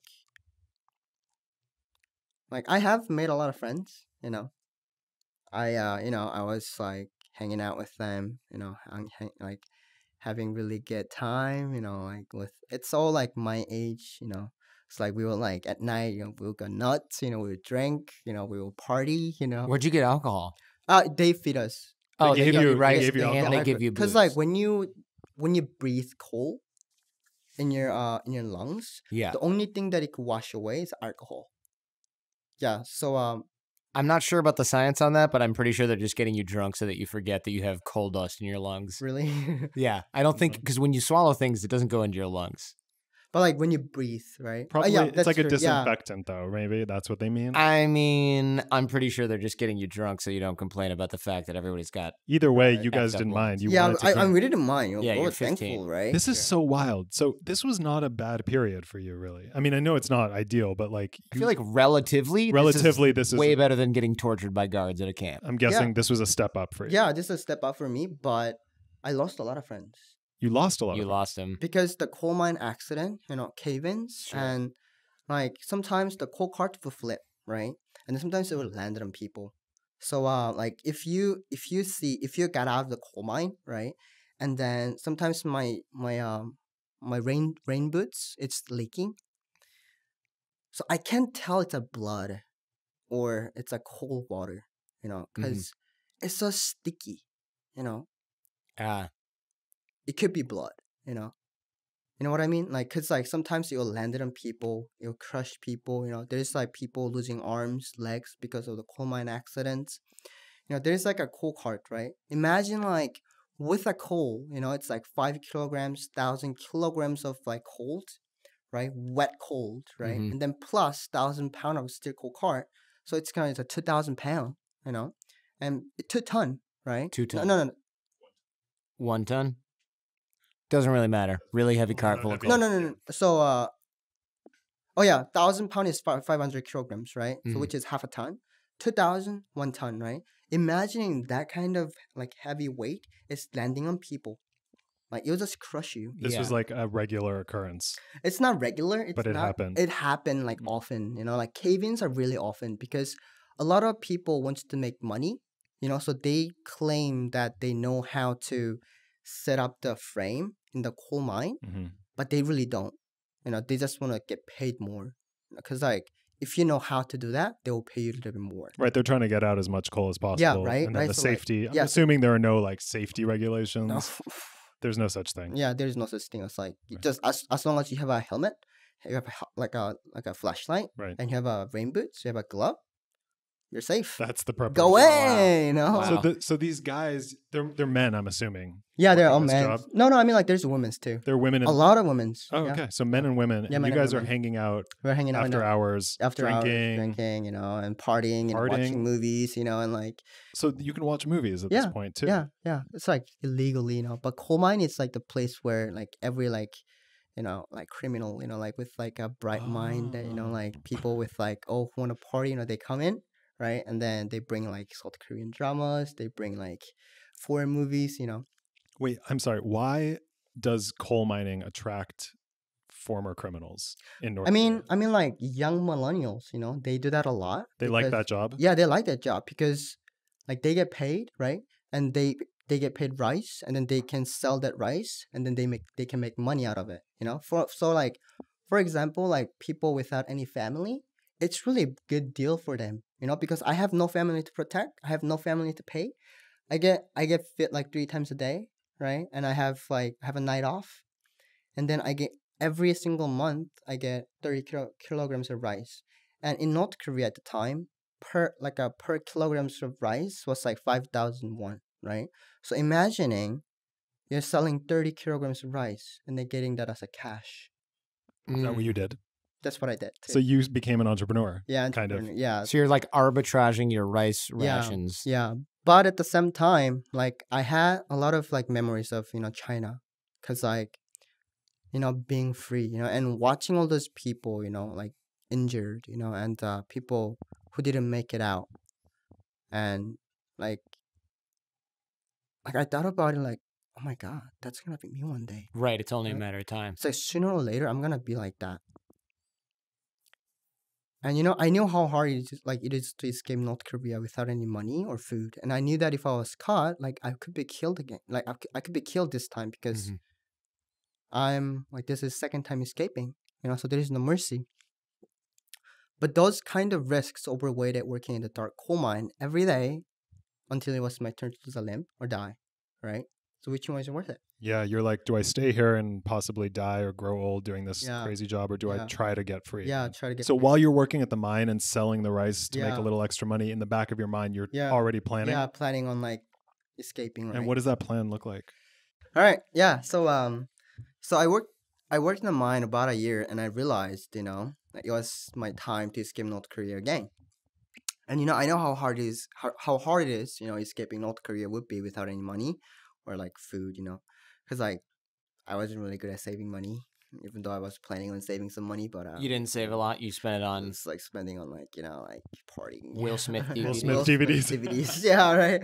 I was a big fan of Will Smith, so he's a big he's really inspirational to North Koreans. Will Smith is inspirational to North Koreans. Yeah, yeah. Like at least like for me, for me and my friends, I want to be a Will Smith, so, no. But yeah, James Bond, Sure. But yeah, and I knew how hard escaping North Korea would be without any money or food, and I knew that if I was caught, I could be killed. But those risks overweighed working in the dark coal mine every day until it's my turn to the limb or die. So one morning, instead of entering the mine, I walked up the path and began running, and I ran off from the coal mine, and I was living on the street for 3 months. So I escaped coal mine in 2011, May of 2011. And then on a humid day in August, I was lying down on a hillside. I have no plans whatsoever. I was just homeless because I didn't want to die in a coal mine. I escaped, but I have no way how I'm gonna get to China. But I was lying down on a hillside, and in the distance, I saw a train come to stop, and people were exiting out with train cars, middle of nowhere. I'm like, I wonder if I can steal something.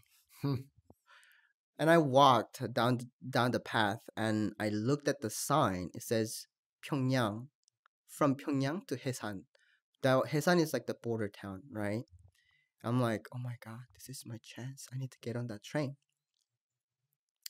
Like about like hour, so I walked into like the crowds, and I tried to like blend in, and I was pretending I was belong there.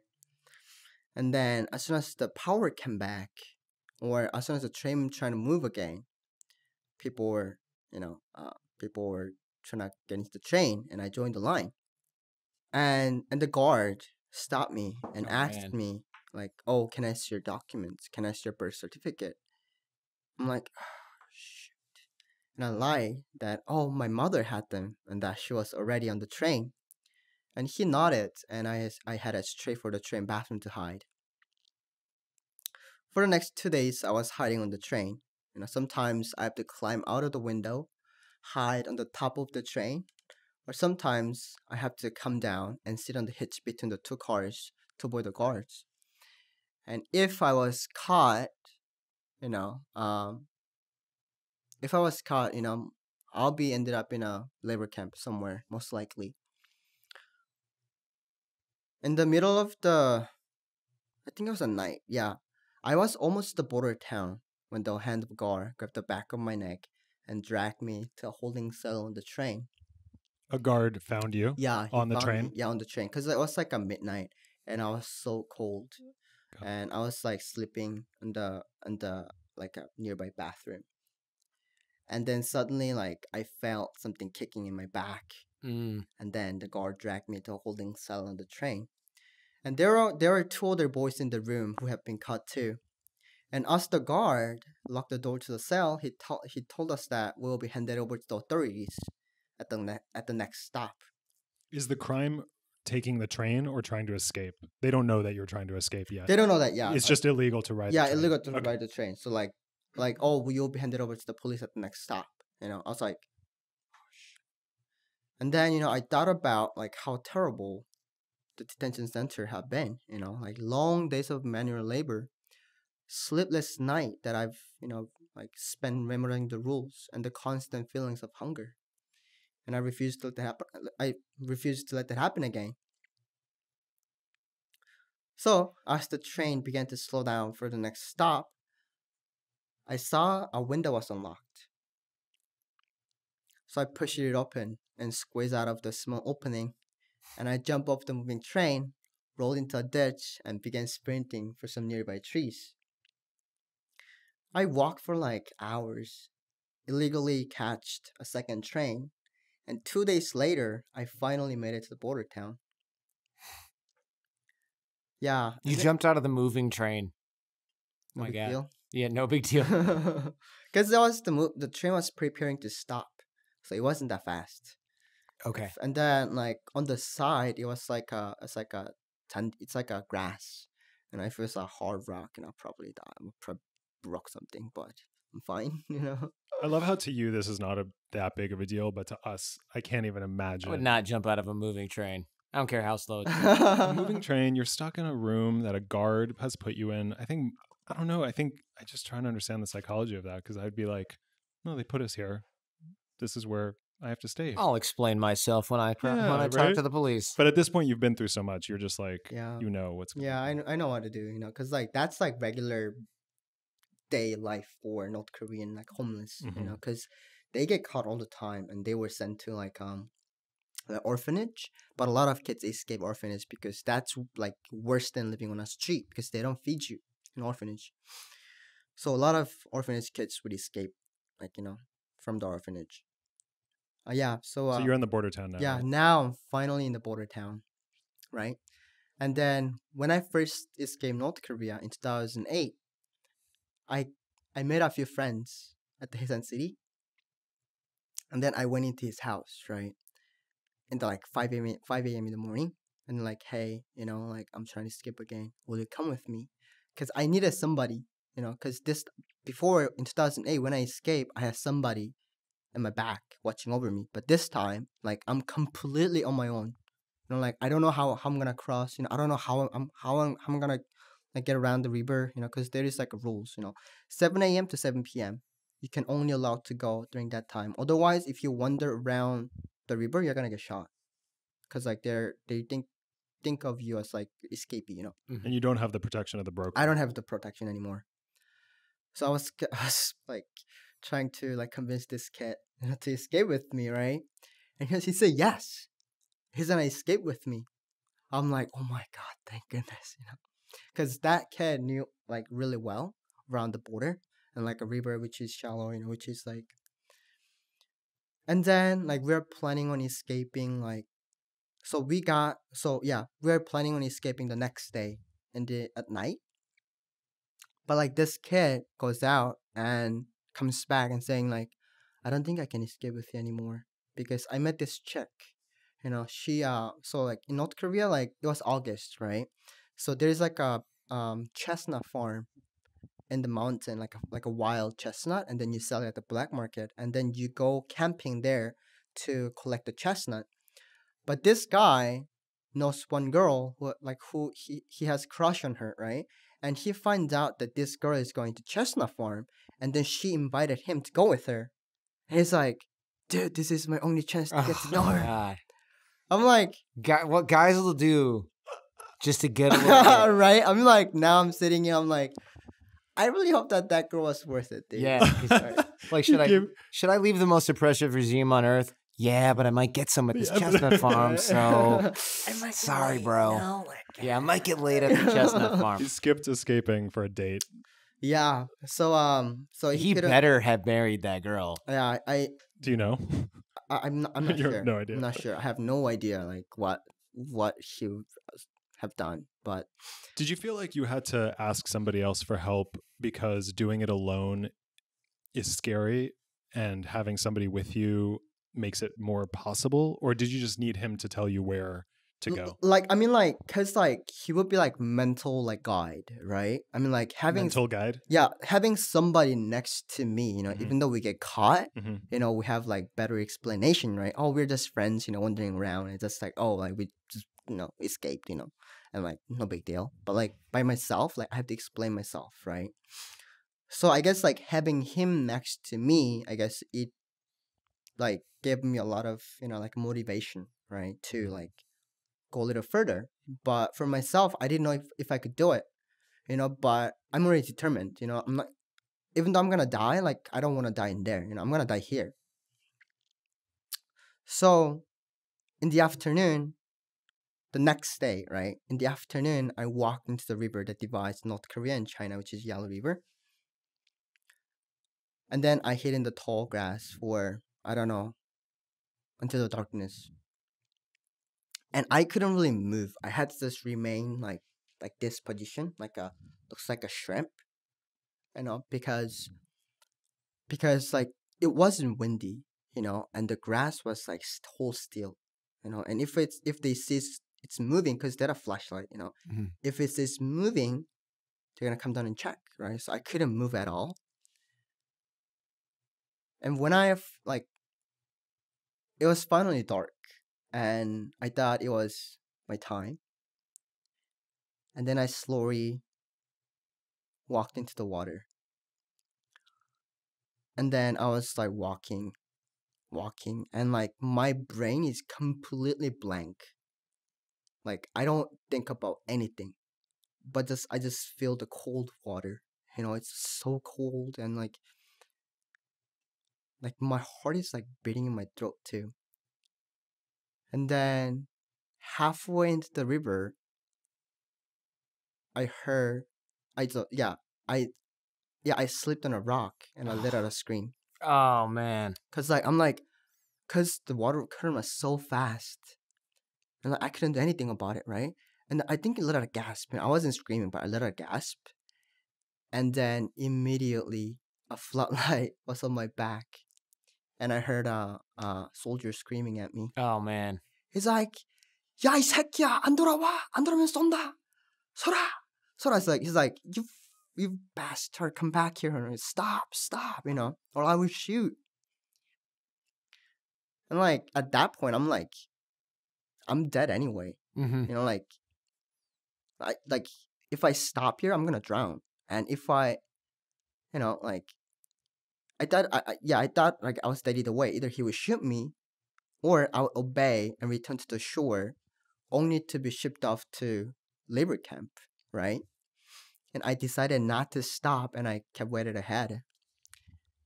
And like each step like took me further away from North Korea and closer to dream of my freedom, which is China.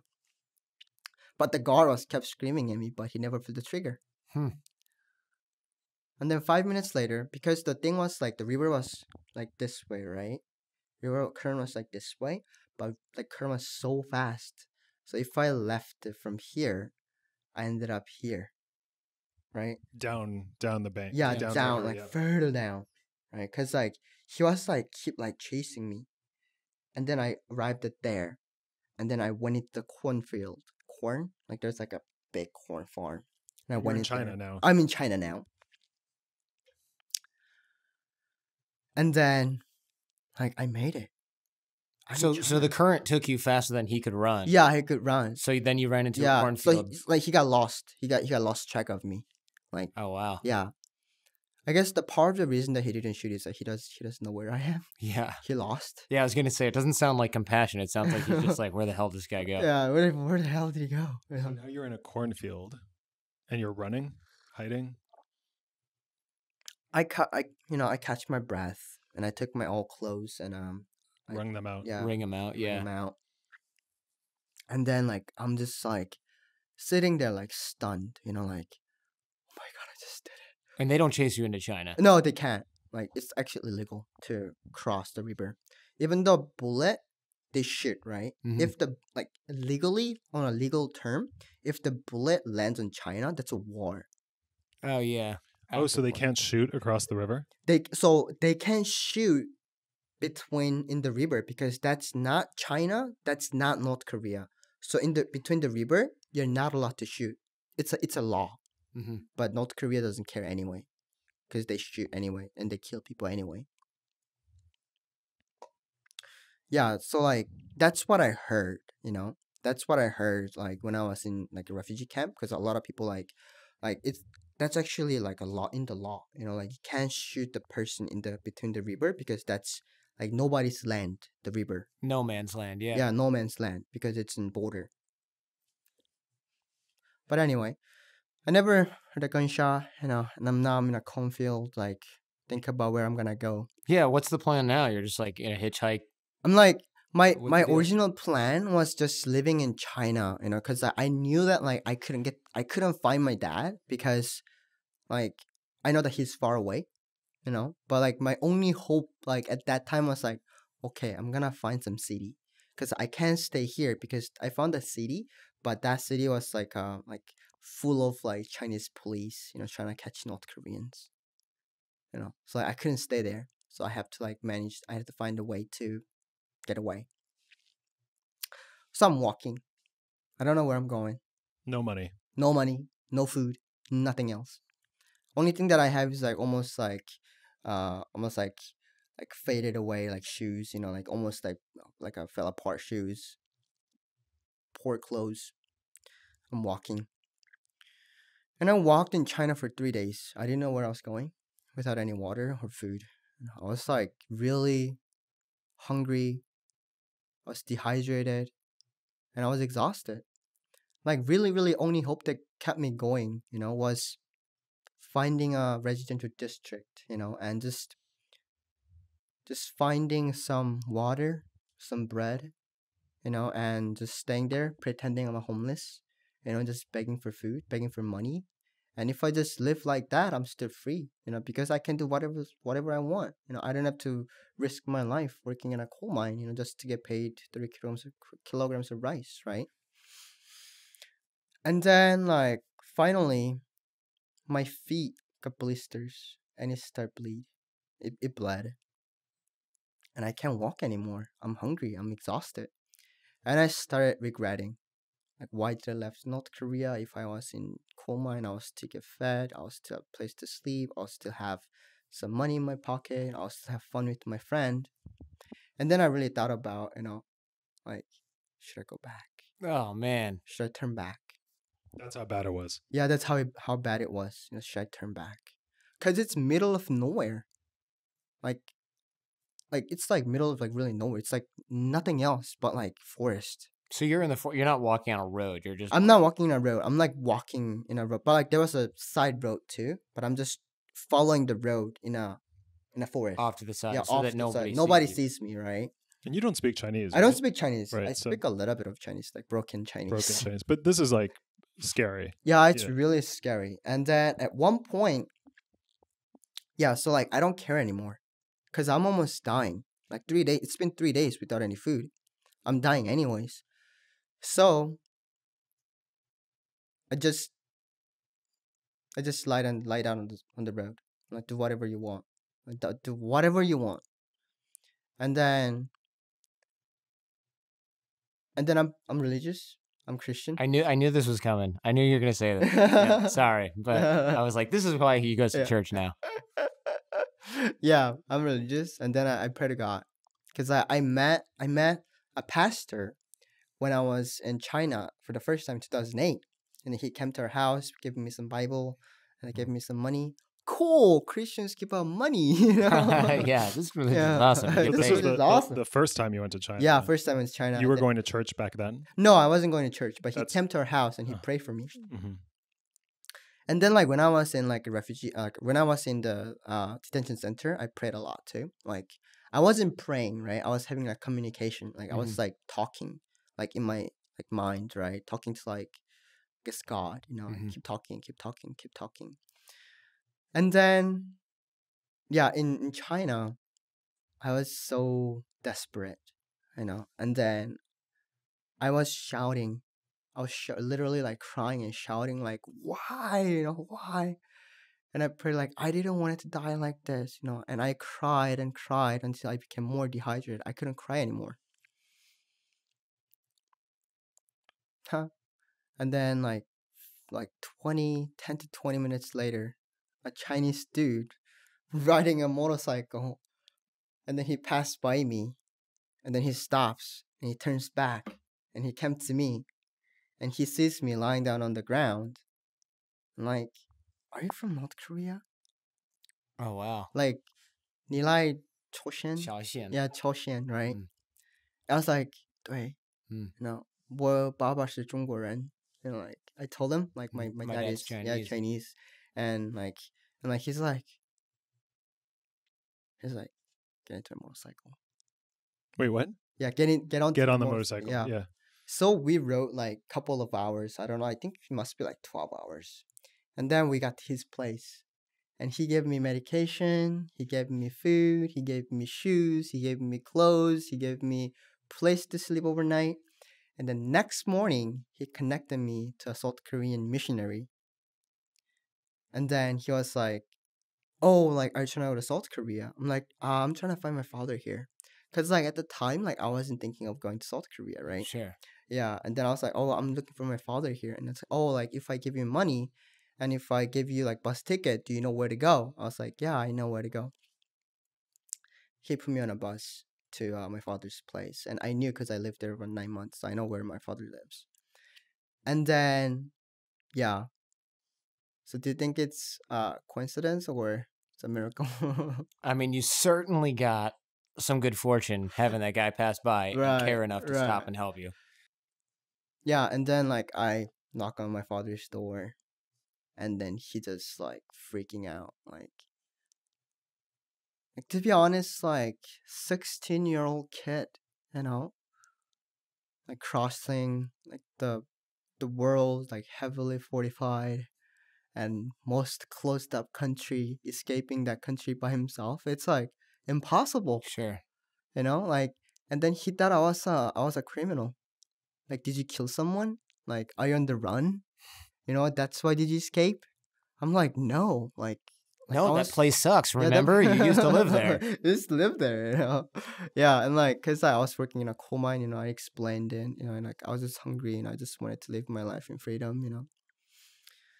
And then he was like, okay, well, that makes sense.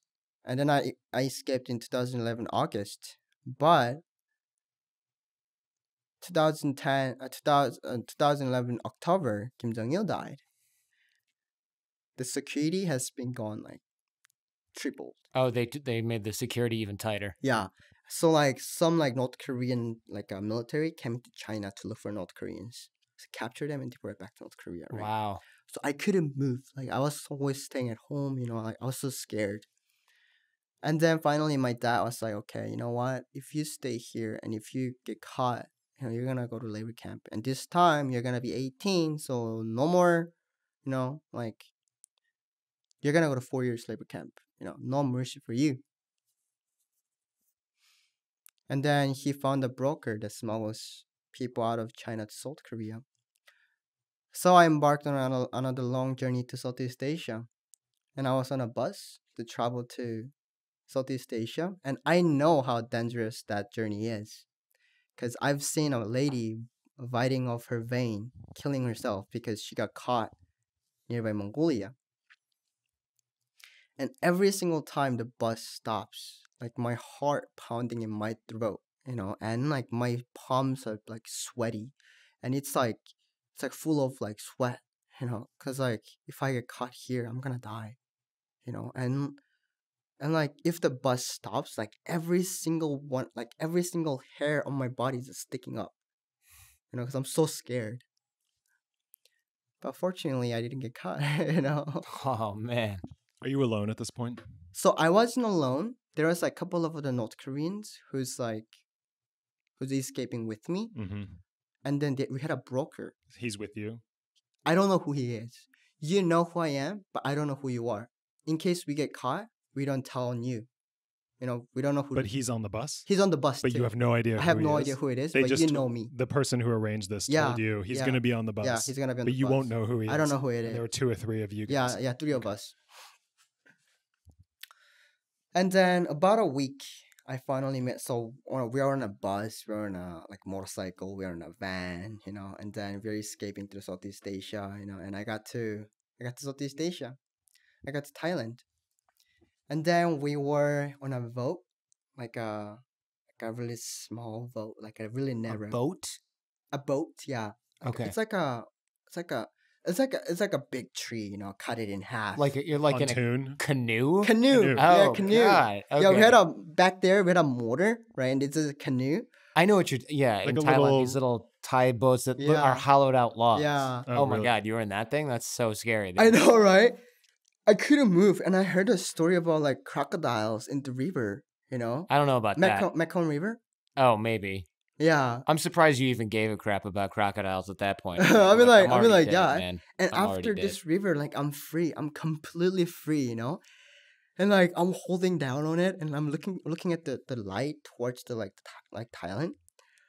I'm like, you know, if I move a little bit, we're gonna flip, you know? Like, I was like, oh my God, you know? And then we got to Thailand, and then we voluntarily surrendered to Thailand police.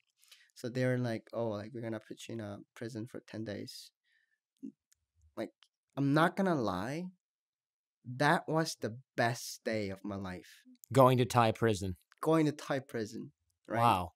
Waking up in a Thai prison camp, I mean, because for me, you know, I have only a certain experience, you know, because it's, for me, freedom. Like, I can exhale. Right. You know, I'm like, you know, now I'm finally free. Thailand recognizes North Korean refugees, right? As refugees, right. yeah. So you're like, you know, you're in good hands. Yeah, I know I'm in good hands, you know, and then they were sending us to South Korea, right? So what happened is like you enter Thailand without any permission, but Thailand, like, they like let you go wherever they want to go because we are refugees, right? They're kicking us out of Thailand to Right. South Korea, right? That's the understanding. Yeah, that's the understanding. So of you what- felt better waking up in the Thai prison than you did waking up in that hotel in China. 100 times better. And plus, they fed us white rice and chicken soup and egg. Like, wait, what?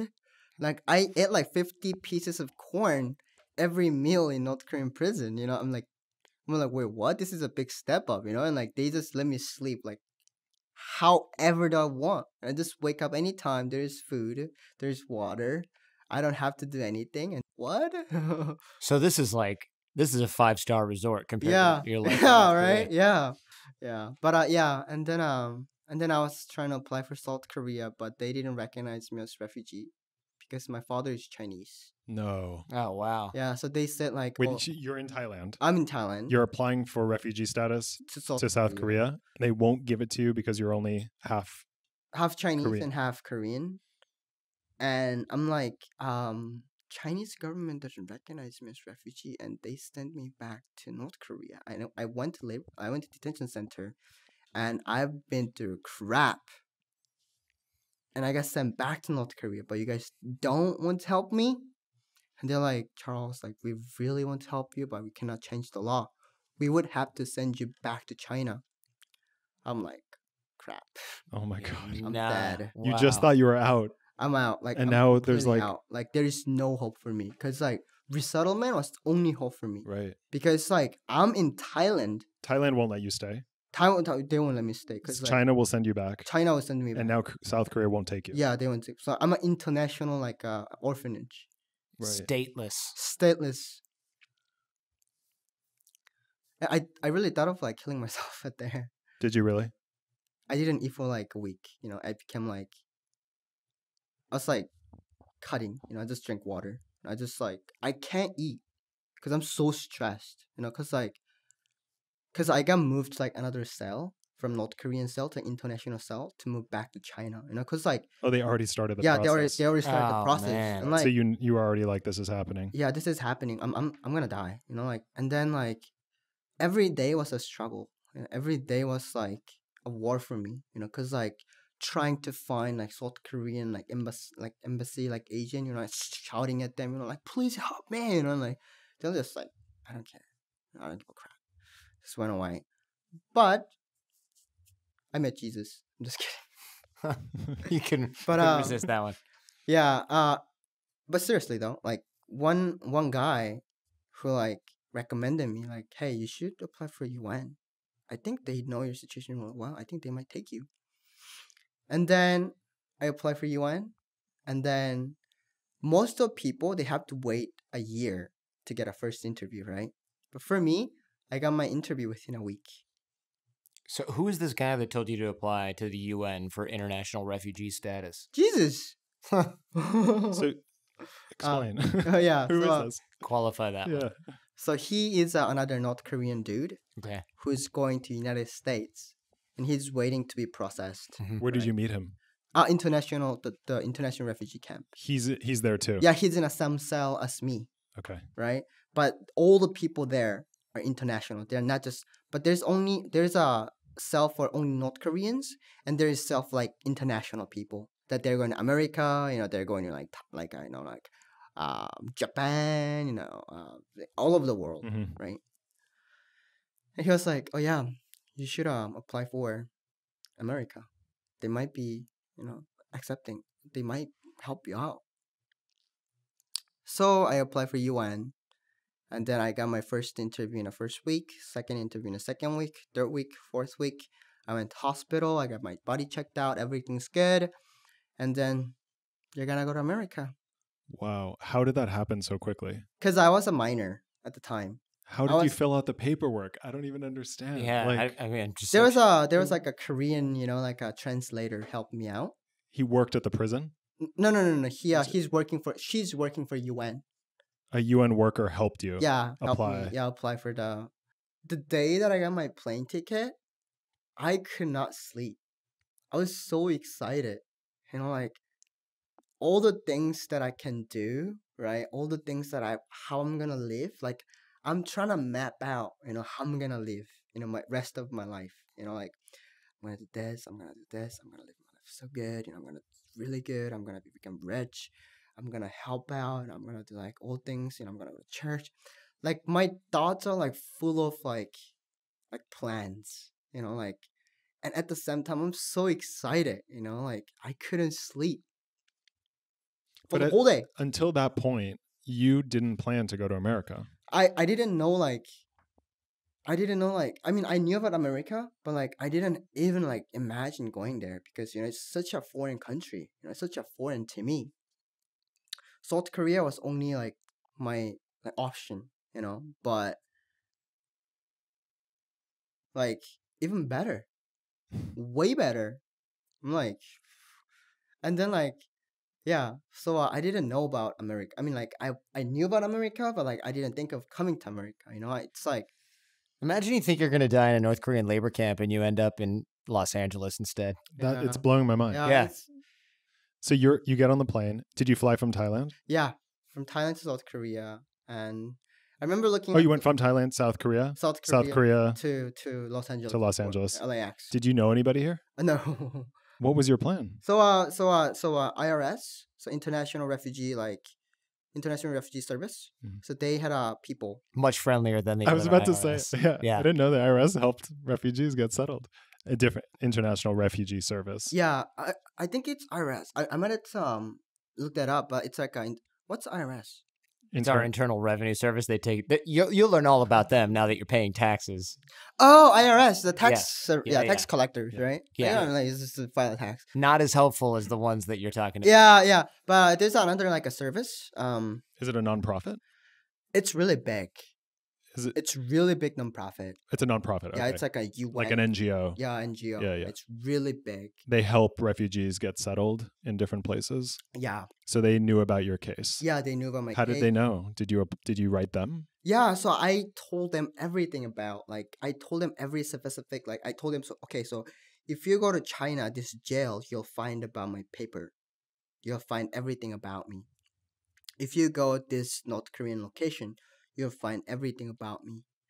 And then I guess they have connections. Are they part of the process of getting a visa to go? That was interview. That was the interview, right? That's all part of it. All part of it. Okay. Right? To accepting me as a refugee, right? So they have to make sure that I'm identified. Yeah, and you're not a criminal. Yeah, I'm not a criminal. Right. I'm not a. You're not part of a group, a terrorist part of, group, a or terrorist something. Yeah. group or part of any organization. I'm not. Yeah. What was your first plane ride like? I remember looking out the window as the plane began to land in California. I've never dreamed of being on a plane or even coming to America. It's like I'm so high up. I was so terrified of turbulence. I'm like, once the plane shakes, I'm I was like all the plane rides, but I got used to it because I rode it for 16 hours or something like that from Thailand to Southeast Asia, South Korea, and South Korea to here. It took so I got used to it. And How about that airplane food, huh? Or you're like, I'm going back to the coal mine. This stuff is yeah, terrible. it's this is terrible. Healthy food, what is this? You're like, give me that Thai prison food. Yeah, Thai where's that Thai prison- prison food? Oh, the vegetables and a brown rice. I'm like, are you kidding me? What? You're not even in I left America North yet. Korea because I hate this food and give me this. Yeah. Give me some good stuff, like a oily, a dripping oil. That's right. Like the Panda In-N-Out we had for Express, lunch. Panda Express. dripping with oils, dripping with fat, Oh, I know. But yeah, and then I didn't even imagine being on a plane or even coming to America, and as I step off the plane, I felt these strange feelings that I haven't known before. It's safety. I was finally safe and didn't need to hide anymore. What does safety feel like? If you could describe it, how would you describe it? Feelings that are relaxed, every single part of your body muscles, it's relaxed, and you can breathe, you can breathe the air. I used to breathe fear. I used to breathe fear in China because every single breath that I'm taking is a fear because I'm afraid of getting caught and afraid of being, bitten, afraid of being taken away, but finally breathing air, a normal air, right? and I could feel that. I could feel like a safety in the air. You know what I mean? Like I don't need to hide anymore. You know, I don't need to be afraid of like government anymore. I don't need to be afraid of something. You know, I don't need to fear anything because I'm protected. You know. What was the first? I mean, immigrating from another country is hard, but you're basically immigrating to the 21st century from North Korea. Yeah. I mean, it's like time warp. Yeah, right. For me, it was like, yeah, getting into like time machine, you know, because like a lot of North Koreans says this, you know, getting into like time machine, you know, fast forwarding like 50 years, 70 years, you know, where is like there's technology, there is like phone, there's computer, there's touch screen, there's a drone, you know, there's like camera, you know, everything like, and it's really unique experience. Like it's just mind blowing, you know, it's just mind blowing experience to have all those kind of like technology in my hand, you know, and I don't know what to do with it. You know, like, is this like eating thing? Is it food? Is this like something that you wear? You know, is this something that like you do something with it? You know, I don't know what I'm doing with it. But the most thing that I did, like I had a first smartphone in 2012. As soon as I got here, I got my smartphone, Samsung Galaxy S2, I think. Yeah. And then I remember looking through that phone, you know, it's so like, it's a small TV, you know, it's a small television. And it has more than one channel. Yeah, more than one channel. It's like a 24-hour, you know, like it has a YouTube, you know.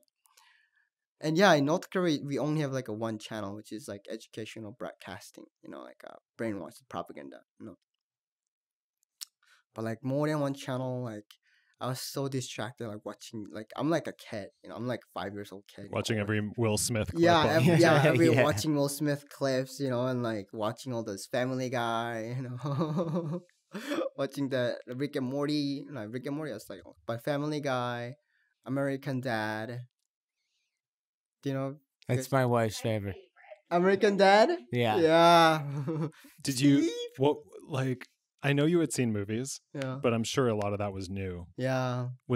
Did you understand it? I didn't understand anything, but I just like the main characters, right? Characters, like how they act, you know, and I didn't understand like anything like 2 years later, you know, and then like I could speak, you know, and then Oh, yeah, because you didn't speak English at that point. I didn't speak any, like, only thing that I could say was like, thank you, you know, and like 2 years later, like my ear was like opening, you know, like my ear was like I can understand you, you know, like it's a magical moment. And then like somehow like I'm not afraid to like speak anymore, because like I was always shy, you know, like if I try to speak something, like my face turned red, you know, I couldn't like say anything. Mm-hmm. But like I would understand like a better, you know, and like movies like became like my friend, you know, because like I understand, and then like it's somehow I turned it into like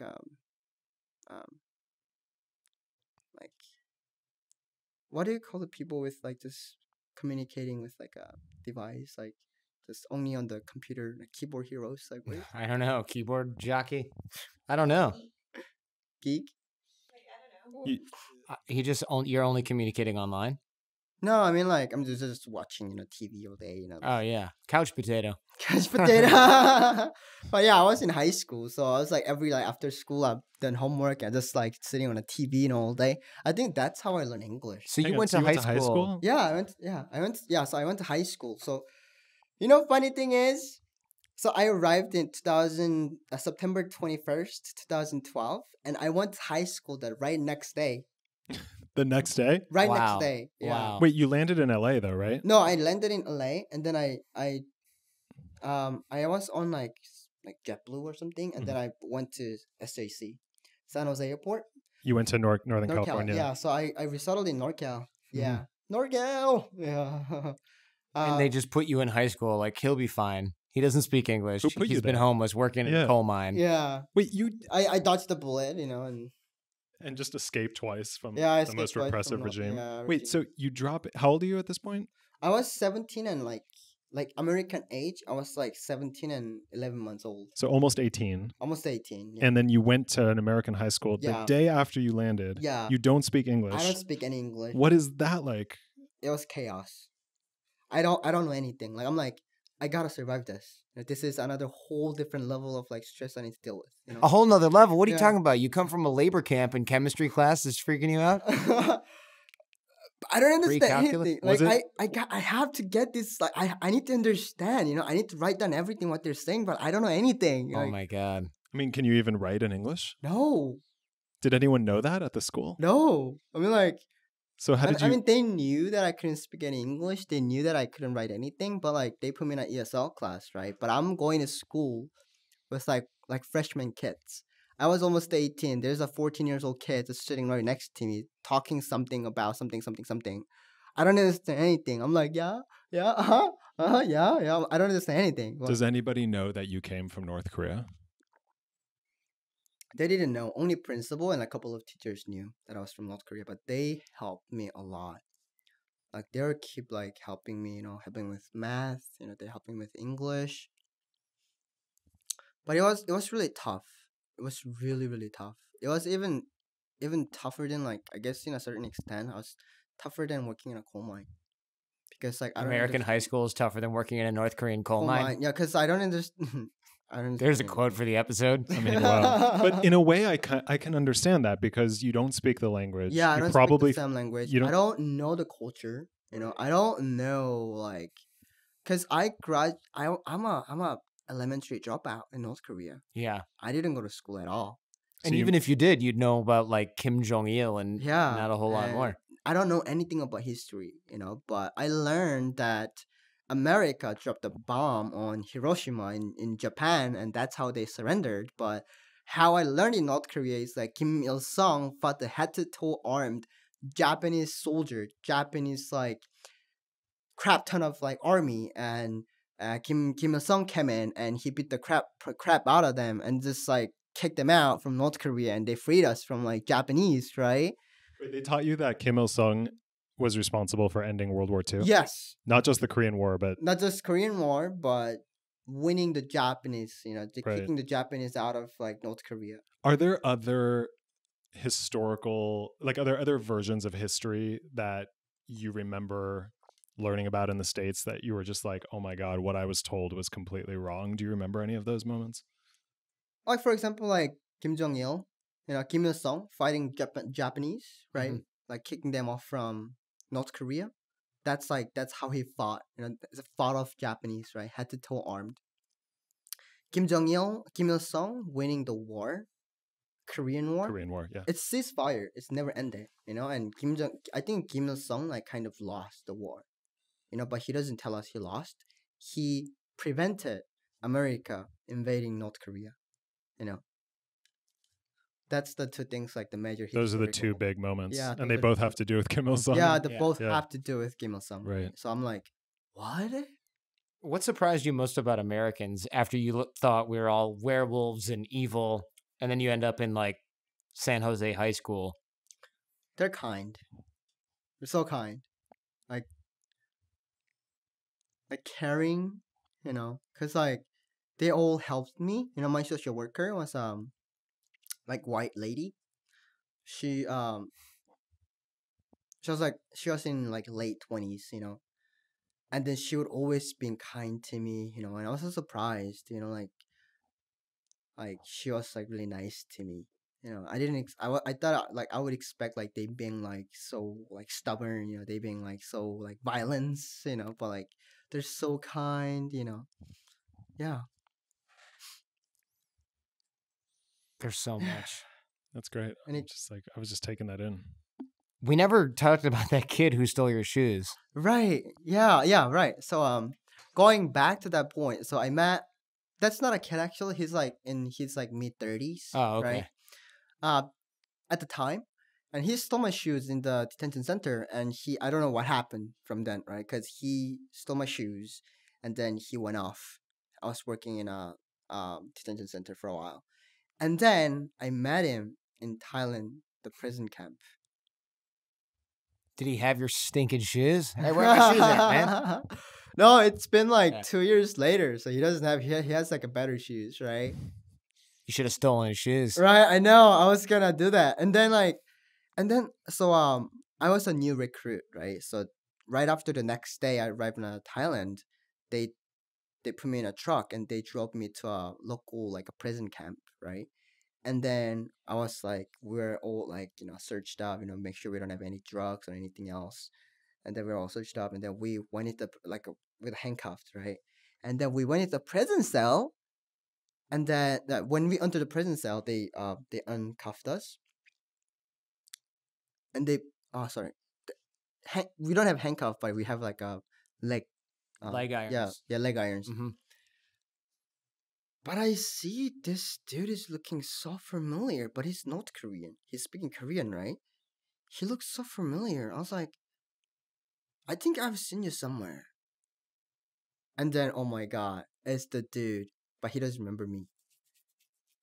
I was like, I saw you at the Cheongjin, like the detention center, and you took my shoes, and now he remembers it.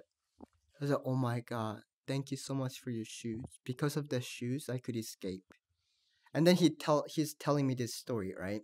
So he stole my shoes, and then he was on a train with these 2 police officers who's like transporting him. And then he tells me that also, like, when I was in interrogation, like in the office, I swallowed a paperclip, and then he went to the bathroom like a couple days later and he pooped it out, and then he kept the paperclip, right? And then like he kept it in under the tongue while he was like transporting it, and then he took it out and he unhandcuffed. He picked the handcuffs. Yeah, he picked the handcuffs, and then he's running through the like in between the trains, but the train was moving, right? So all the doors are closed, and then all the windows were closed too, right? So like as soon as like he got away, like maybe like couple of like feet, and then the guards realized he's gone, and then he's chasing him, right? He's like chasing him, and he's seeing all those windows like closed, and the doors closed too, but he sees one window that are like open, and then he's running through that window, and then he's just like whoosh, Dove out the window. yeah, he dove out the window. I don't know how fast the train is going, and I don't like he's explaining how the train was going pretty slow. Wow. And then he just dive out of the train, and he rolls in like in a like a rocky yeah. And then he walked for a couple of like days, and then he get back to China, and then he working in China for a while. He saved enough money. He bought a broker, and then he's on a journey to South Korea, and then that's how he met me. And then he took, cause like he was really old and he had some money. I didn't have any money. I didn't have anything in Thailand, so like he was with me about like a month and a half. I was staying Thailand for like 8 months, but he was with me for the first month and a half. Within the month and a half, he paid for everything. Like he bought me food, he bought me snack, he bought me cigarette, he bought me like everything, cause like he's like, yeah, because of your shoes, and like it's like a meeting like a hometown person, It feels really good because you know that person from North Korea, right? And then like meeting him, like it's like what? Yeah, how random. That is It's such like- a weird coincidence. Right? It's like the world's so small. Yeah. Life is so crazy. It is so That's crazy. so wild. So Actually, yeah. Do you still keep in touch with him? No, actually, I lost contact with him when he got to South Korea. Mm. He gave me like phone number to call, but like he doesn't pick it up. So I Hmm. must think he changed his number or something. Yeah. Do you remember his name? Yeah, I do remember his name. You want to just say it? Maybe he'll email us. Maybe Maybe not. not. Yeah. Got it. Maybe not. It's how long have you? family to protect. So Sure, Yeah. I understand. How long have you been in America? it's been 6 years now. And I assume, do you think you'll stay here? For the rest of my life. Yeah, I got my citizenship, right? So I'm just gonna be here. Yeah. This might be a weird question, but is there anything about North Korea that you miss? I do actually. I do have I have a lot of things that I miss about North Korea. Like North Korea, it's like it's like clean land, it's not exposed by mankind, like humankind, so it's very, very like original, right? It's like it's not developed, Pristine. like a clean, Mhm. the nature is beautiful, the water, the air is fresh, and of course my friends, and like during summer during hot day, I go out to like a river, like I smell grass, and like smelling the river, just swimming in there, the water's like delicious, even the like river, the water's delicious. And like a lot of people think that like North Korean people are brainwashed, trying to kill everyone, trying to kill America, trying to like have war with Americans, but actually that's not true, I mean, like a lot of young millennials, like us, they know about, you know, America, they know about South Korea, they know about capitalism, so it's not like that, it's not like, and I know that a lot of people thinks that North Korean people are starving to death, like most of them, but that's actually not true either. Some rich like North Korean high government officials, they live like better than like middle class American does. They have a lot of money. They're so rich. People who have connections with like governments, they are rich. They can do whatever they want. They can kill someone and they can buy their way out. You know. What did you tell me earlier at Starbucks about people who are fat and bald? Oh yeah, right. I'm sorry. Like no offense, but people who coming from North Korea, right? When I came here, like culture shock was like people who is really like people who are rich, they're skinny. People who are poor, they're fat. Like, I mean, I didn't understand like how is that possible? You know, like people who's rich, shouldn't you be fat? And like people who's poor, shouldn't you be skinny because you cannot eat really well?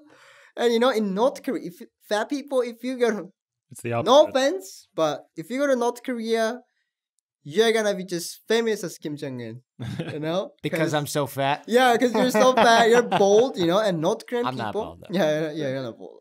But Yeah, that's so weird. Like in America, it's the opposite, right? yeah, it's the opposite, right? But North Korean people, like if you go to North Korea, right, and people are starving, right, so they don't have big tummy, and people who is bald, like that indicates like you're educated, right, and you have like high class. I learned so much, all my hair fell out. Yeah, so North Korean people, like they think that if you have a big like belly and like a bald hair, like bald head, they think you're working for government, right? You're a government official. So like you get like free bow. Free bows. People have to bow to you. Free bows. Yeah. If you're bald. Yeah, if you're bald. Interesting. Cause like they like think that like he's a government official, right? Government, like he's working for the government, right? Right. So he comes to you and he just They have to bow to you. yeah. Are there other things about life in America that you're still adjusting to or that don't make sense? I mean, like I'm still adjusting to like a racism, Adjusting to racism. Yeah, like like I didn't know about the racism at all. I just thought there's only yellow. But Yeah, there's you didn't know there were other. yeah, I didn't know there was other Okay. colors, like a white, yellow, like black, But I'm still learning that, I'm still adjusting it, and I'm still like it's not the culture. It's about like 257 other cultures that are, all together, right? And I'm still learning about the capitalism, and like I learned that like capitalism is not friendly. It's always not friendly. it's not friendly. People always trying to make money off of you. People trying to like take advantage of you. If you don't speak any language, if you're not smart, they're trying to take like advantage of you. That happened like so many times to me. Oh, how does that show up? Like when does that happen to you? So when I was in school, I really wanted to get a car. Mm-hmm. I really wanted to get a car. So I had $2,000 in my hand. I worked my butt off to make the money, And then I walked into a car dealership. I have $2,000. What kind of car can I get? This guy comes out with an Audi car key. Audi car key, right? Okay, yeah, drive it. Test it. I don't even have a driver's license. I have a permit, Oh, right? you have a learner's permit? Okay. Yeah, right? And then I had a permit. And then I handed it to him and like, oh yeah, sure. Here you go. And then I test drive the car. So nice, the goes like crazy fast. And I'm like, I'll take it. How much is it? And he's like, don't worry about it. Just give me your money and we'll just get you the car, okay? And then, yeah, sure. And then this guy's like, used my credit, right? Credit to like apply for the credit, like a loan from the bank. So they sold me as like $1,300,000. Wait, $13,000? Sorry, $13,000. Yeah. And then this car, it was overheated once. This car engine is almost dying. Wait, so they sold you the car They sold me the car for only $2,000 down or something? Yeah, only $2,000 down. So I have 11 to go. Okay. Right. That guy should be. That's like ridiculous. insane. That's unbelievable. Right. And then I bought the car, and from that day, the engine oil is leaking.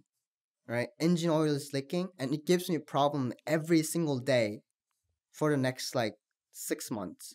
And I drove 9,000 miles, and then the car blew off. Oh my gosh! Right, sold you a lemon. Yeah, I sold a lemon car, right? And I still have like $11,000 to go on a bank, and then the car completely blew off. Yeah, that sucks. So I went to the dealership and like, hey, look, what's happening? And he's like, yeah, you signed the paper, you have everything. Like, I can't do anything for you because you signed it and apparently you bought the car as it is. So we can't do anything for you. And then I'm like, oh, yeah, I'm screwed. And then I'm like, I have to have a car because like I wanted to drive Lyft, and I wanted to like, I have to go to work, I have to go to school at the same time. So I went to like, okay, so I'm not gonna go to like small dealership. I'm gonna go to big dealership, and also they will give me a good car. Mm-hmm. And then I had another $3,000 in my hand, so I wanted to buy a used car in the big dealership, right? I walk into the door in a Honda dealership in Conquer. He's super friendly. Yeah, so, like he's super friendly. It's like, okay, yeah, he's like, he have a big smile on his face. He's super friendly. And then he's like, are you buying any cars? Like, I'm like, yeah, I'm looking for a car, to buy here. And he's like, yeah, come on in, like, he's like, bend over in the table, It's like, come on in, you're welcome. You're always welcome, I'm looking for a person like you to, screw over, And then he sold me a car, Honda Civic, 2015 Honda Civic. So, I had the $8,000 on the Audi A4, and then this guy sold me that car at $21,000 in a maximum interest. So you could have purchased as a $14,000, but yeah, $14,000. But this guy's like, oh yeah, this is a kid, like he doesn't know anything, so like let me fuck you over, Mm-hmm. Like, he's like, so plus the $8,000, $21,000 plus tax. Plus $8,000, so I got almost like $29,000 for a Honda Civic, 2015 Honda Civic. Wow. And then I had to pay like a lot of, so I learned like really big mistake. I made like, yeah, I made a lot of big mistakes, and I had to learn that this is not something that friendly, and you had to, That must be hard. It was really hard, it's really, really hard. After everything you've been through. Yeah. Then you get screwed over by like two used car salesmen. The worst kind of humans. Yeah. Jeez. Yeah. I have to, really, really learn, learn from my mistakes. And then, yeah. And, capitalism is really, not friendly, and, like one thing that, like I learned in this, society, it's like, why people doesn't have empathy? you know? Why people don't, Don't- why do people not have empathy? Yeah, empathy for each other, Mhm. you know? Like, if you're rich, like, they don't care. If you're rich, I don't care about you. Why should I care about you, you know? Like, Do you think there was more empathy in North Korea? yeah. Because, like, I mean, you know, I mean, like, I guess within my friends, you know, fellow friends, you know, like, and even though if we're starving all together, right? And if we're struggling, we're struggling all together. You know, we're in a one boat, but like in here, like everyone is like different levels of like, you know, so it's really hard. And most people here, I imagine, can't begin to understand what you've been through uniquely. Yeah, you know, but you know, I believe that this is land of opportunity, right? There is still hope. There is a lot of good things about, you know, all the things. So if I work hard, you know, work smart, you know, I think I can achieve my dreams, you know, whatever I have. And, you know, like everything that I do it with like hope, you know, excitement. You know, I mean, yeah, I've been through a lot. You know, so what? I mean, I don't live in the past, I live in present, you know. So, you know, today, like, let's make it today the best. You know, why not? You know, so it's yesterday happened. What can I do? Learn from it. Don't do it again. You know, and just look forward. You know, keep going. You know, just keep just walking. You know, and you'll be fine. Do you think you had to learn how to become that way? Or are you just that way by I'm nature? I'm just that way. You're just that way. My personality is like just that way. Yeah. If you weren't that way, it would have been harder. It for would you to- it would have been harder. Like I wouldn't know like which place I would end up today if I wasn't like that. You know, like I can't imagine. You know, I would probably working in a coal mine. I'll probably dead for now. I want to end on something a little lighter, you know? First of all, well, maybe this isn't lighter, but how come when we went to North Korea, people on the subway and things like that, they move away from us? Nobody will talk to us. People won't look at us. Some people will look at us like out of the corner of their eye, but there was very little interaction aside from hotel staff and things like that. Yeah, like I'm not sure about that because like I've never told, you know, there is like American people visiting North Korea. You know, the only thing that I've learned and only thing that I've heard was like foreign country people coming to North Korea to praise Kim Jong Il. You know, because his like leadership is so great.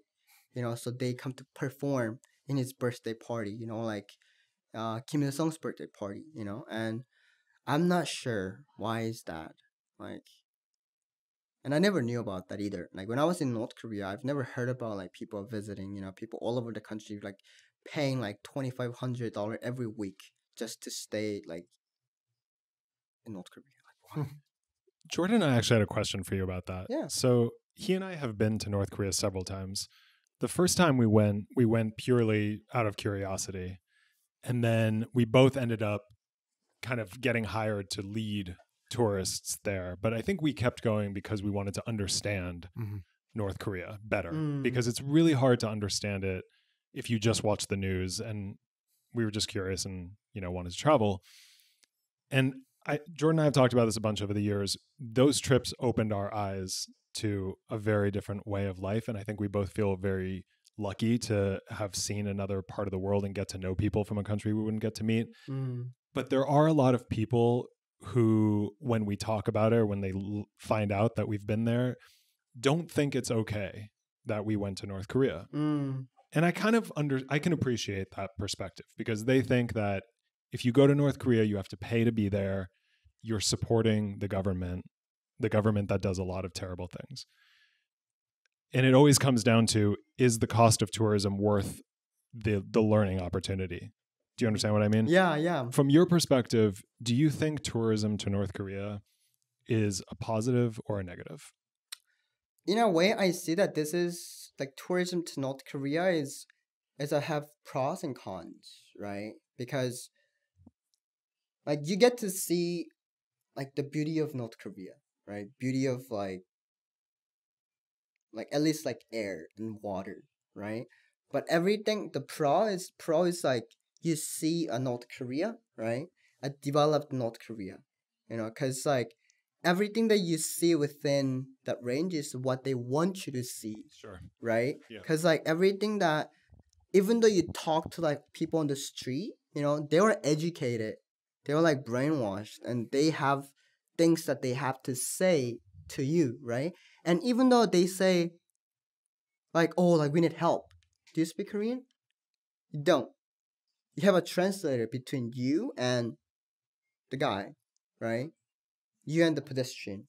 So whatever you talk to them, whatever they talk to you, it's been translated by the government, right? So you don't get to know the true North Korea by just going through North Korea with government, right? Because like you're only limited to like the resources, and limited to like things that you are seeing, Sure. Yeah. right?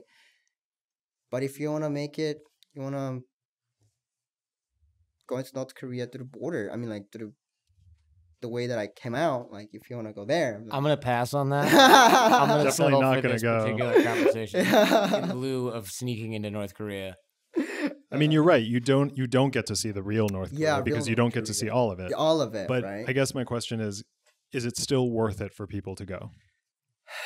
It's not worth it. You don't think it's worth it? It's not worth it. Okay. It's but I don't think it's really worth it, because you're just supporting North Korean government. Because that money is going into building a nuclear weapon.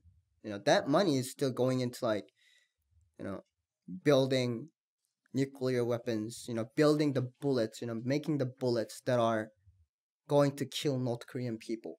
So it's not really worth it. So to you, even though the dollar amount is low, very low, I mean, it's almost nothing. To you, it's still contributing to North Korean to something regime. really terrible. Yeah, something really terrible. Mhm. Because so I don't think it's worth it. Mm-hmm. Instead of you going into North Korea, right, to see what's happening, how about you spend that money to find North Korean refugees that are here, right?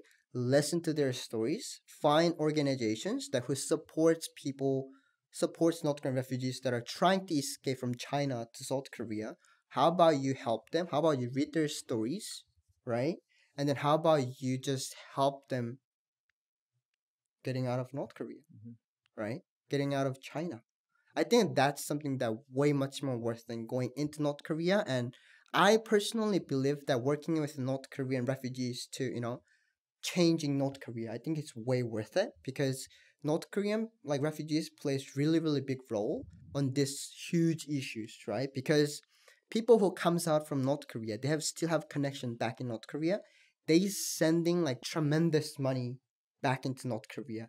Like per year, $15 million are going into North Korea, right? That money is not going into any government. That money is not going into any part of like nuclear weapons. That money is truly going into like North Korea. That money are used by people, right? And they're making like markets better, right? And helping that refugee, getting to know them a little bit better, right? Getting to know them and helping them. I think that's the way that we can truly get to see North Korea, because when unification happens, I'll take you there. Don't worry, I'll take you there, and I personally believe that North Korea and South Korea would be unified in my lifetime. Reunified. You think it's going to happen? Yeah. Well, we might take you up on that if I you're would going to love go to. back. I would go 100%. back, Yeah. but only I'll after. take you to my hometown, and Yeah. I'll just. But let's not go, until Kim's regime crumbles. I'm not going until that No, happens. No, I think we've decided for sure. I think we have made that very dangerous for ourselves. How do people date in North Korea? Like, how do you meet women and stuff like that? Yeah, I mean, like dating is free. Like it's not like government's like.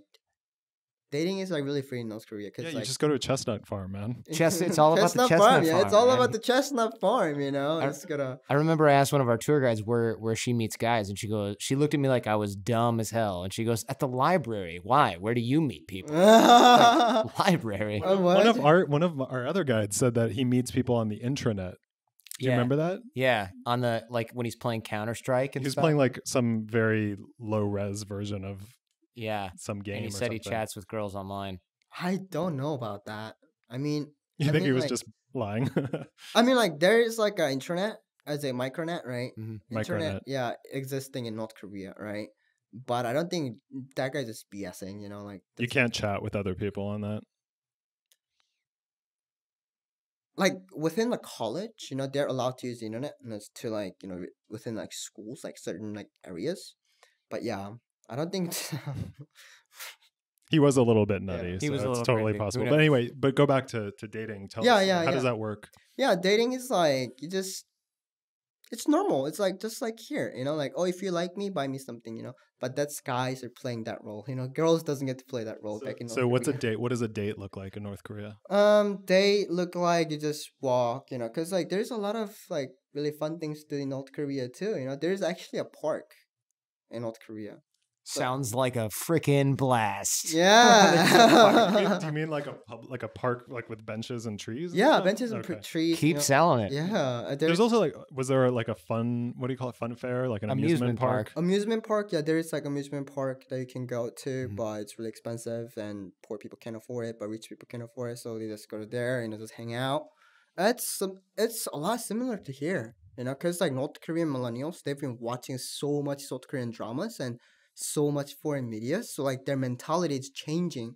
Oh, you know, to what's that level? Can you explain what that means? Like they watch a drama, Yeah, South Korean. and then how does drama. that affect the way they date? Because like past like 20 years or so, right? So a lot of like there's like North Korean like millennials, right, who grew up after the famine The happened, famine. right? Mhm. After that happened, like there's a lot of like foreign medias going into North Korea, right? Because like South Korean dramas and people like at first they didn't believe, right? Oh, this is just a setup, you know, this is like they're trying to brainwash us. But like as they keep watching it, right? And like, wait, it's just a normal life, you know, the love story, you know, and there is like they don't just see the people that are in the movie, right? They don't just see the main actors. We see people that are in background too. Mhm. We watch a lot of backgrounds too. Right. And like that's not setting. Like- Right. So you're not just looking at the people who are talking. You're looking and you're like, wow, there's a lot of cars. Yeah, there are a Wow, lot there's of cars. There's yeah. a lot of buildings. Buildings, Yeah, right. there's a lot of like fancy things. There's fancy tree, fancy road. And they kind of trying to copy that. You know, there's a lot of trendy things that are in North Korea by like South Korean dramas too. You know, But who's they're copying the like a fashion. okay, like the way people styles, dress. Yeah. Dresses. You know, way people talk.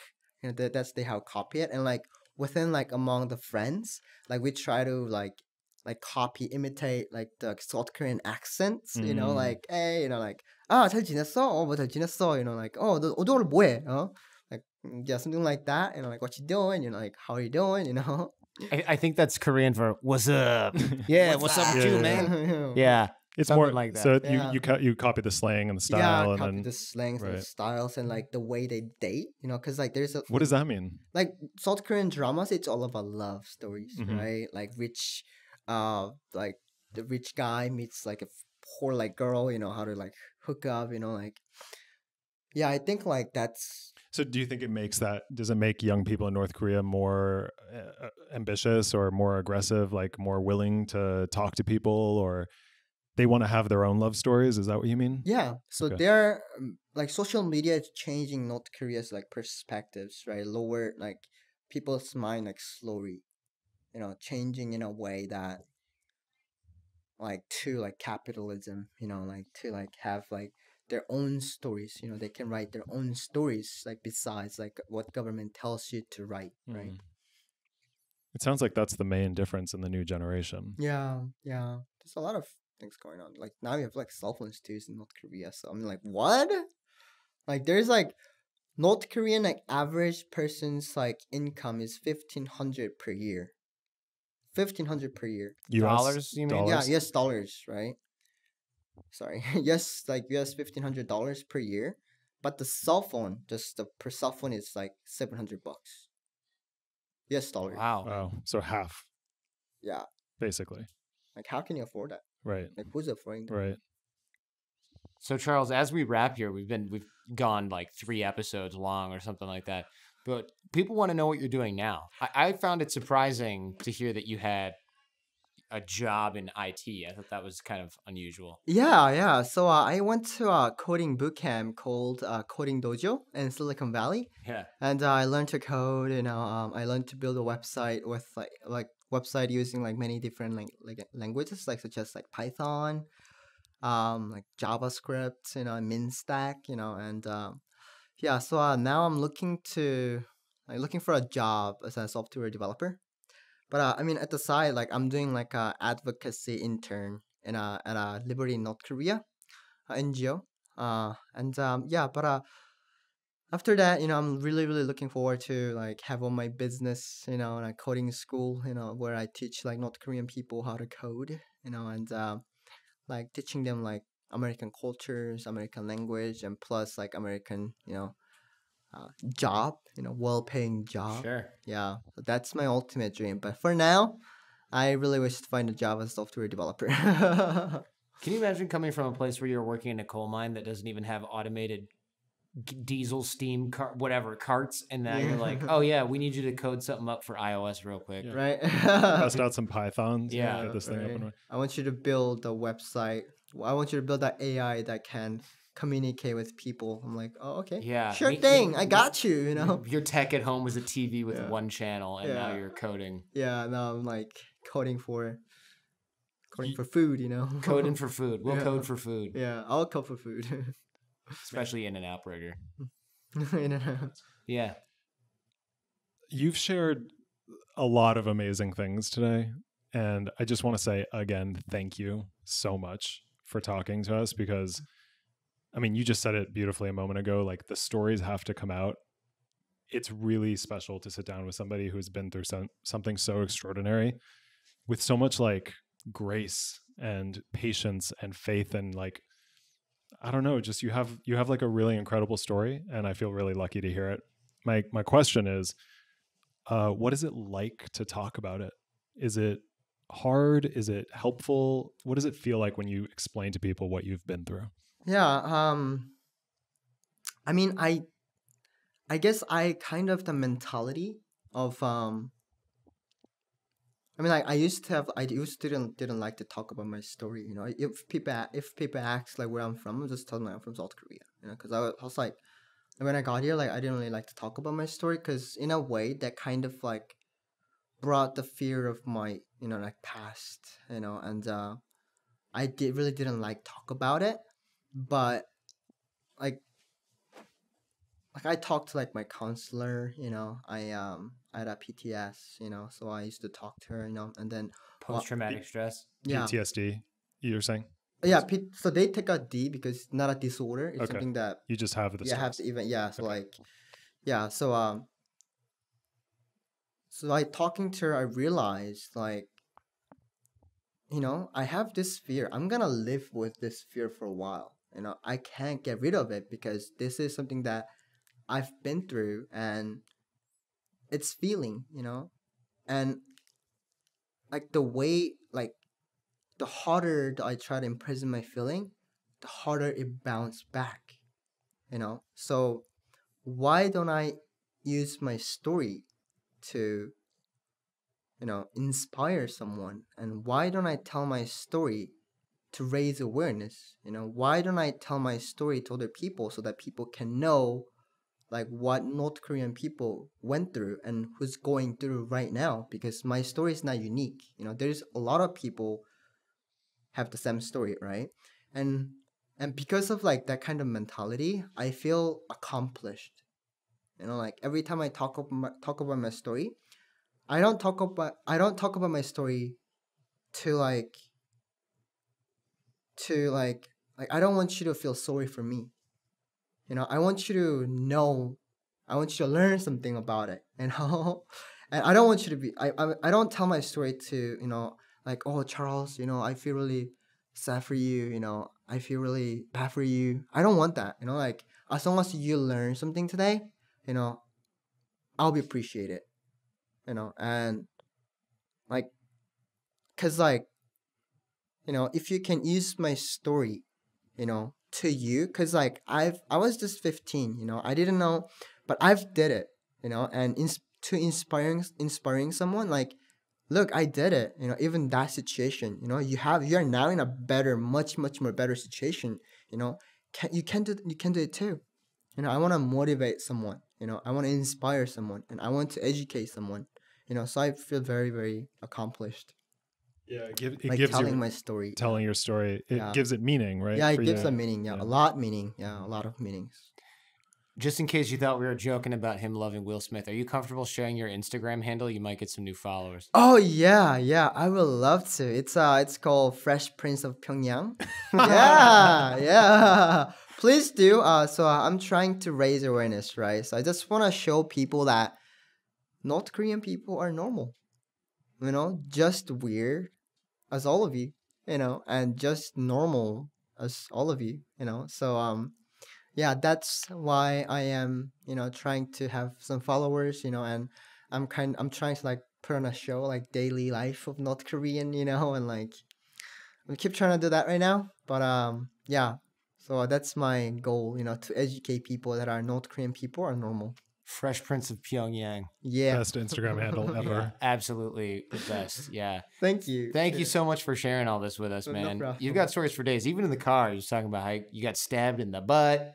Oh There's all kinds of yeah. stuff. We didn't How even did we not get to one. that? Yeah, so Bonus story. Bonus yeah. story? Charles gets Bonus- stabbed in the butt. Maybe next time? Maybe now? You want what are we to doing? just drop it now? Yeah, let me Yeah. just drop it now. So yeah, that's after I got released from the labor camp, right? Right. So and then there's street crime in North Carolina. yeah, Lots of there's it a there. lot of street crimes, right? And like there's a lot of bully kids, you know, there's a lot of like thugs, you know, there's a lot of gangsters, you know, trying Bullies to and gangsters. yeah, bullies and gangsters like trying to take your things away. And then one time, like we were fighting in a group, right? Because like I want to defend my spot. You know, I want to defend like my spot for like begging food, like sleeping. You know, like I want to defend my spot. But there's like other groups who came in and trying to kick us out, right? So we had like huge fight. And then like I don't know, cause like we were fighting in like groups, right? And I don't know who I'm hitting, but I'm just hitting somebody, like you know. And then I feel something really, really stink in my butt. So I looked at it, and small knife, like a pencil cutting knife, right? It's stuck in my butt. I'm like, what the heck? Stab in the ass. Yeah, it's stab in the ass. Wow. It just does not end with this guy. This guy has so many, and it's just one thing Oh after my the God. other. It's one thing after the other. And Jeez. like, it was so deep, you know. It was really, the wound is really like short. Guess you're lucky it was only a 1-inch blade. No. So the cut is like this wide, right? Yeah. But it went in really deep. Oh wow. Yeah. So like sometimes like I have like sometimes like I think it kind of like touched my bone or something. Hmm. I don't know what happened, but like sometimes I feel like a stink. You know. You can still The feel sting? it. Yeah. Yeah. So whenever I try to walk, it kind of shoots right through like my Oh, legs. man. Oh man. I don't know what happened. Yeah. Well- I hope it's fine. But Oh, think- Charles. yeah. I'm so happy you're in No America. worries, man. Yeah. You can now tell some people that I met a guy from North Korea who stabbed in the butt. Stabbed you know? in the ass. Yeah, right. Stabbed in the ass. Well, what I thought was really interesting was when we were in the car, there were all kinds of little details that you don't get from other people either. Of course, when we're in North Korea, let alone even from other defectors, because he was on the street for so long. You were on the street for so long, seeing street crime, drug Yeah, dealing, yeah. prostitution. Yeah. And I think somebody who's like a government official that flies to China and then says, I'm not going back home, they don't necessarily know any of this stuff because they don't see it. They're in an office somewhere. Right. But yeah, I'm not about the drug dealings, but Well, we were talking about meth in the car. meth in the car. Well, but- if you count meth, then yeah. There's a lot of methamphetamine. yeah, in North Korea, like Yeah. especially like people like with money. North Korea makes like the meth. In Hamhung, it's like the factory is there, right? So a lot of people does that, like meth, and Just recreationally for fun, they do it. for fun, I guess. Yeah. And then like some people like they just offer like 3 days, and I've also met a lot of people who's done meth, right, in a Thailand when I was in the refugee camp, because I met a lot of North Korean refugees, and like they're just talking about it. It's just like mind blowing, It's like, wait, what? Like some people laugh all the time, some people just cling, but I'm not promoting the drug, I'm not doing anything, but just like telling, yeah. So there's a lot of meth, a lot of prostitution, and a lot of butt stabbing.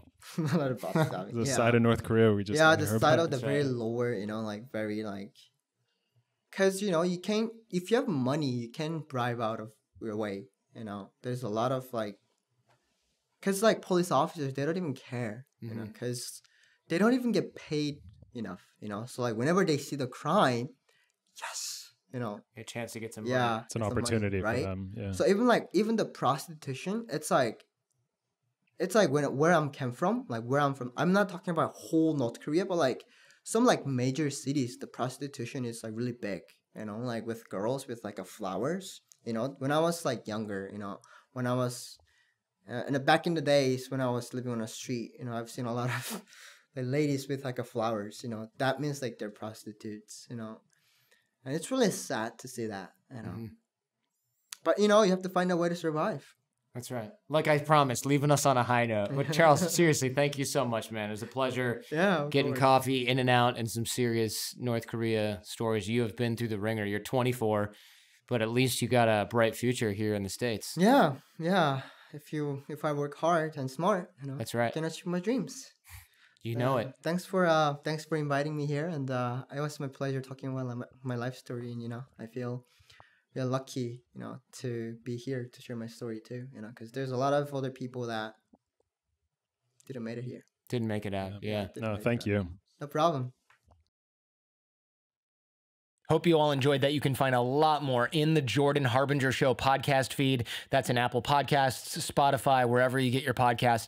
Now click here for an episode with Steve Elkins. This guy discovered a lost city in the jungle while filming a movie. And click here for an interview with Tim Ballard. This is a guy who does a lot of door kicking, trying to stop child trafficking. It's really incredible. And of course, click here to subscribe to the channel.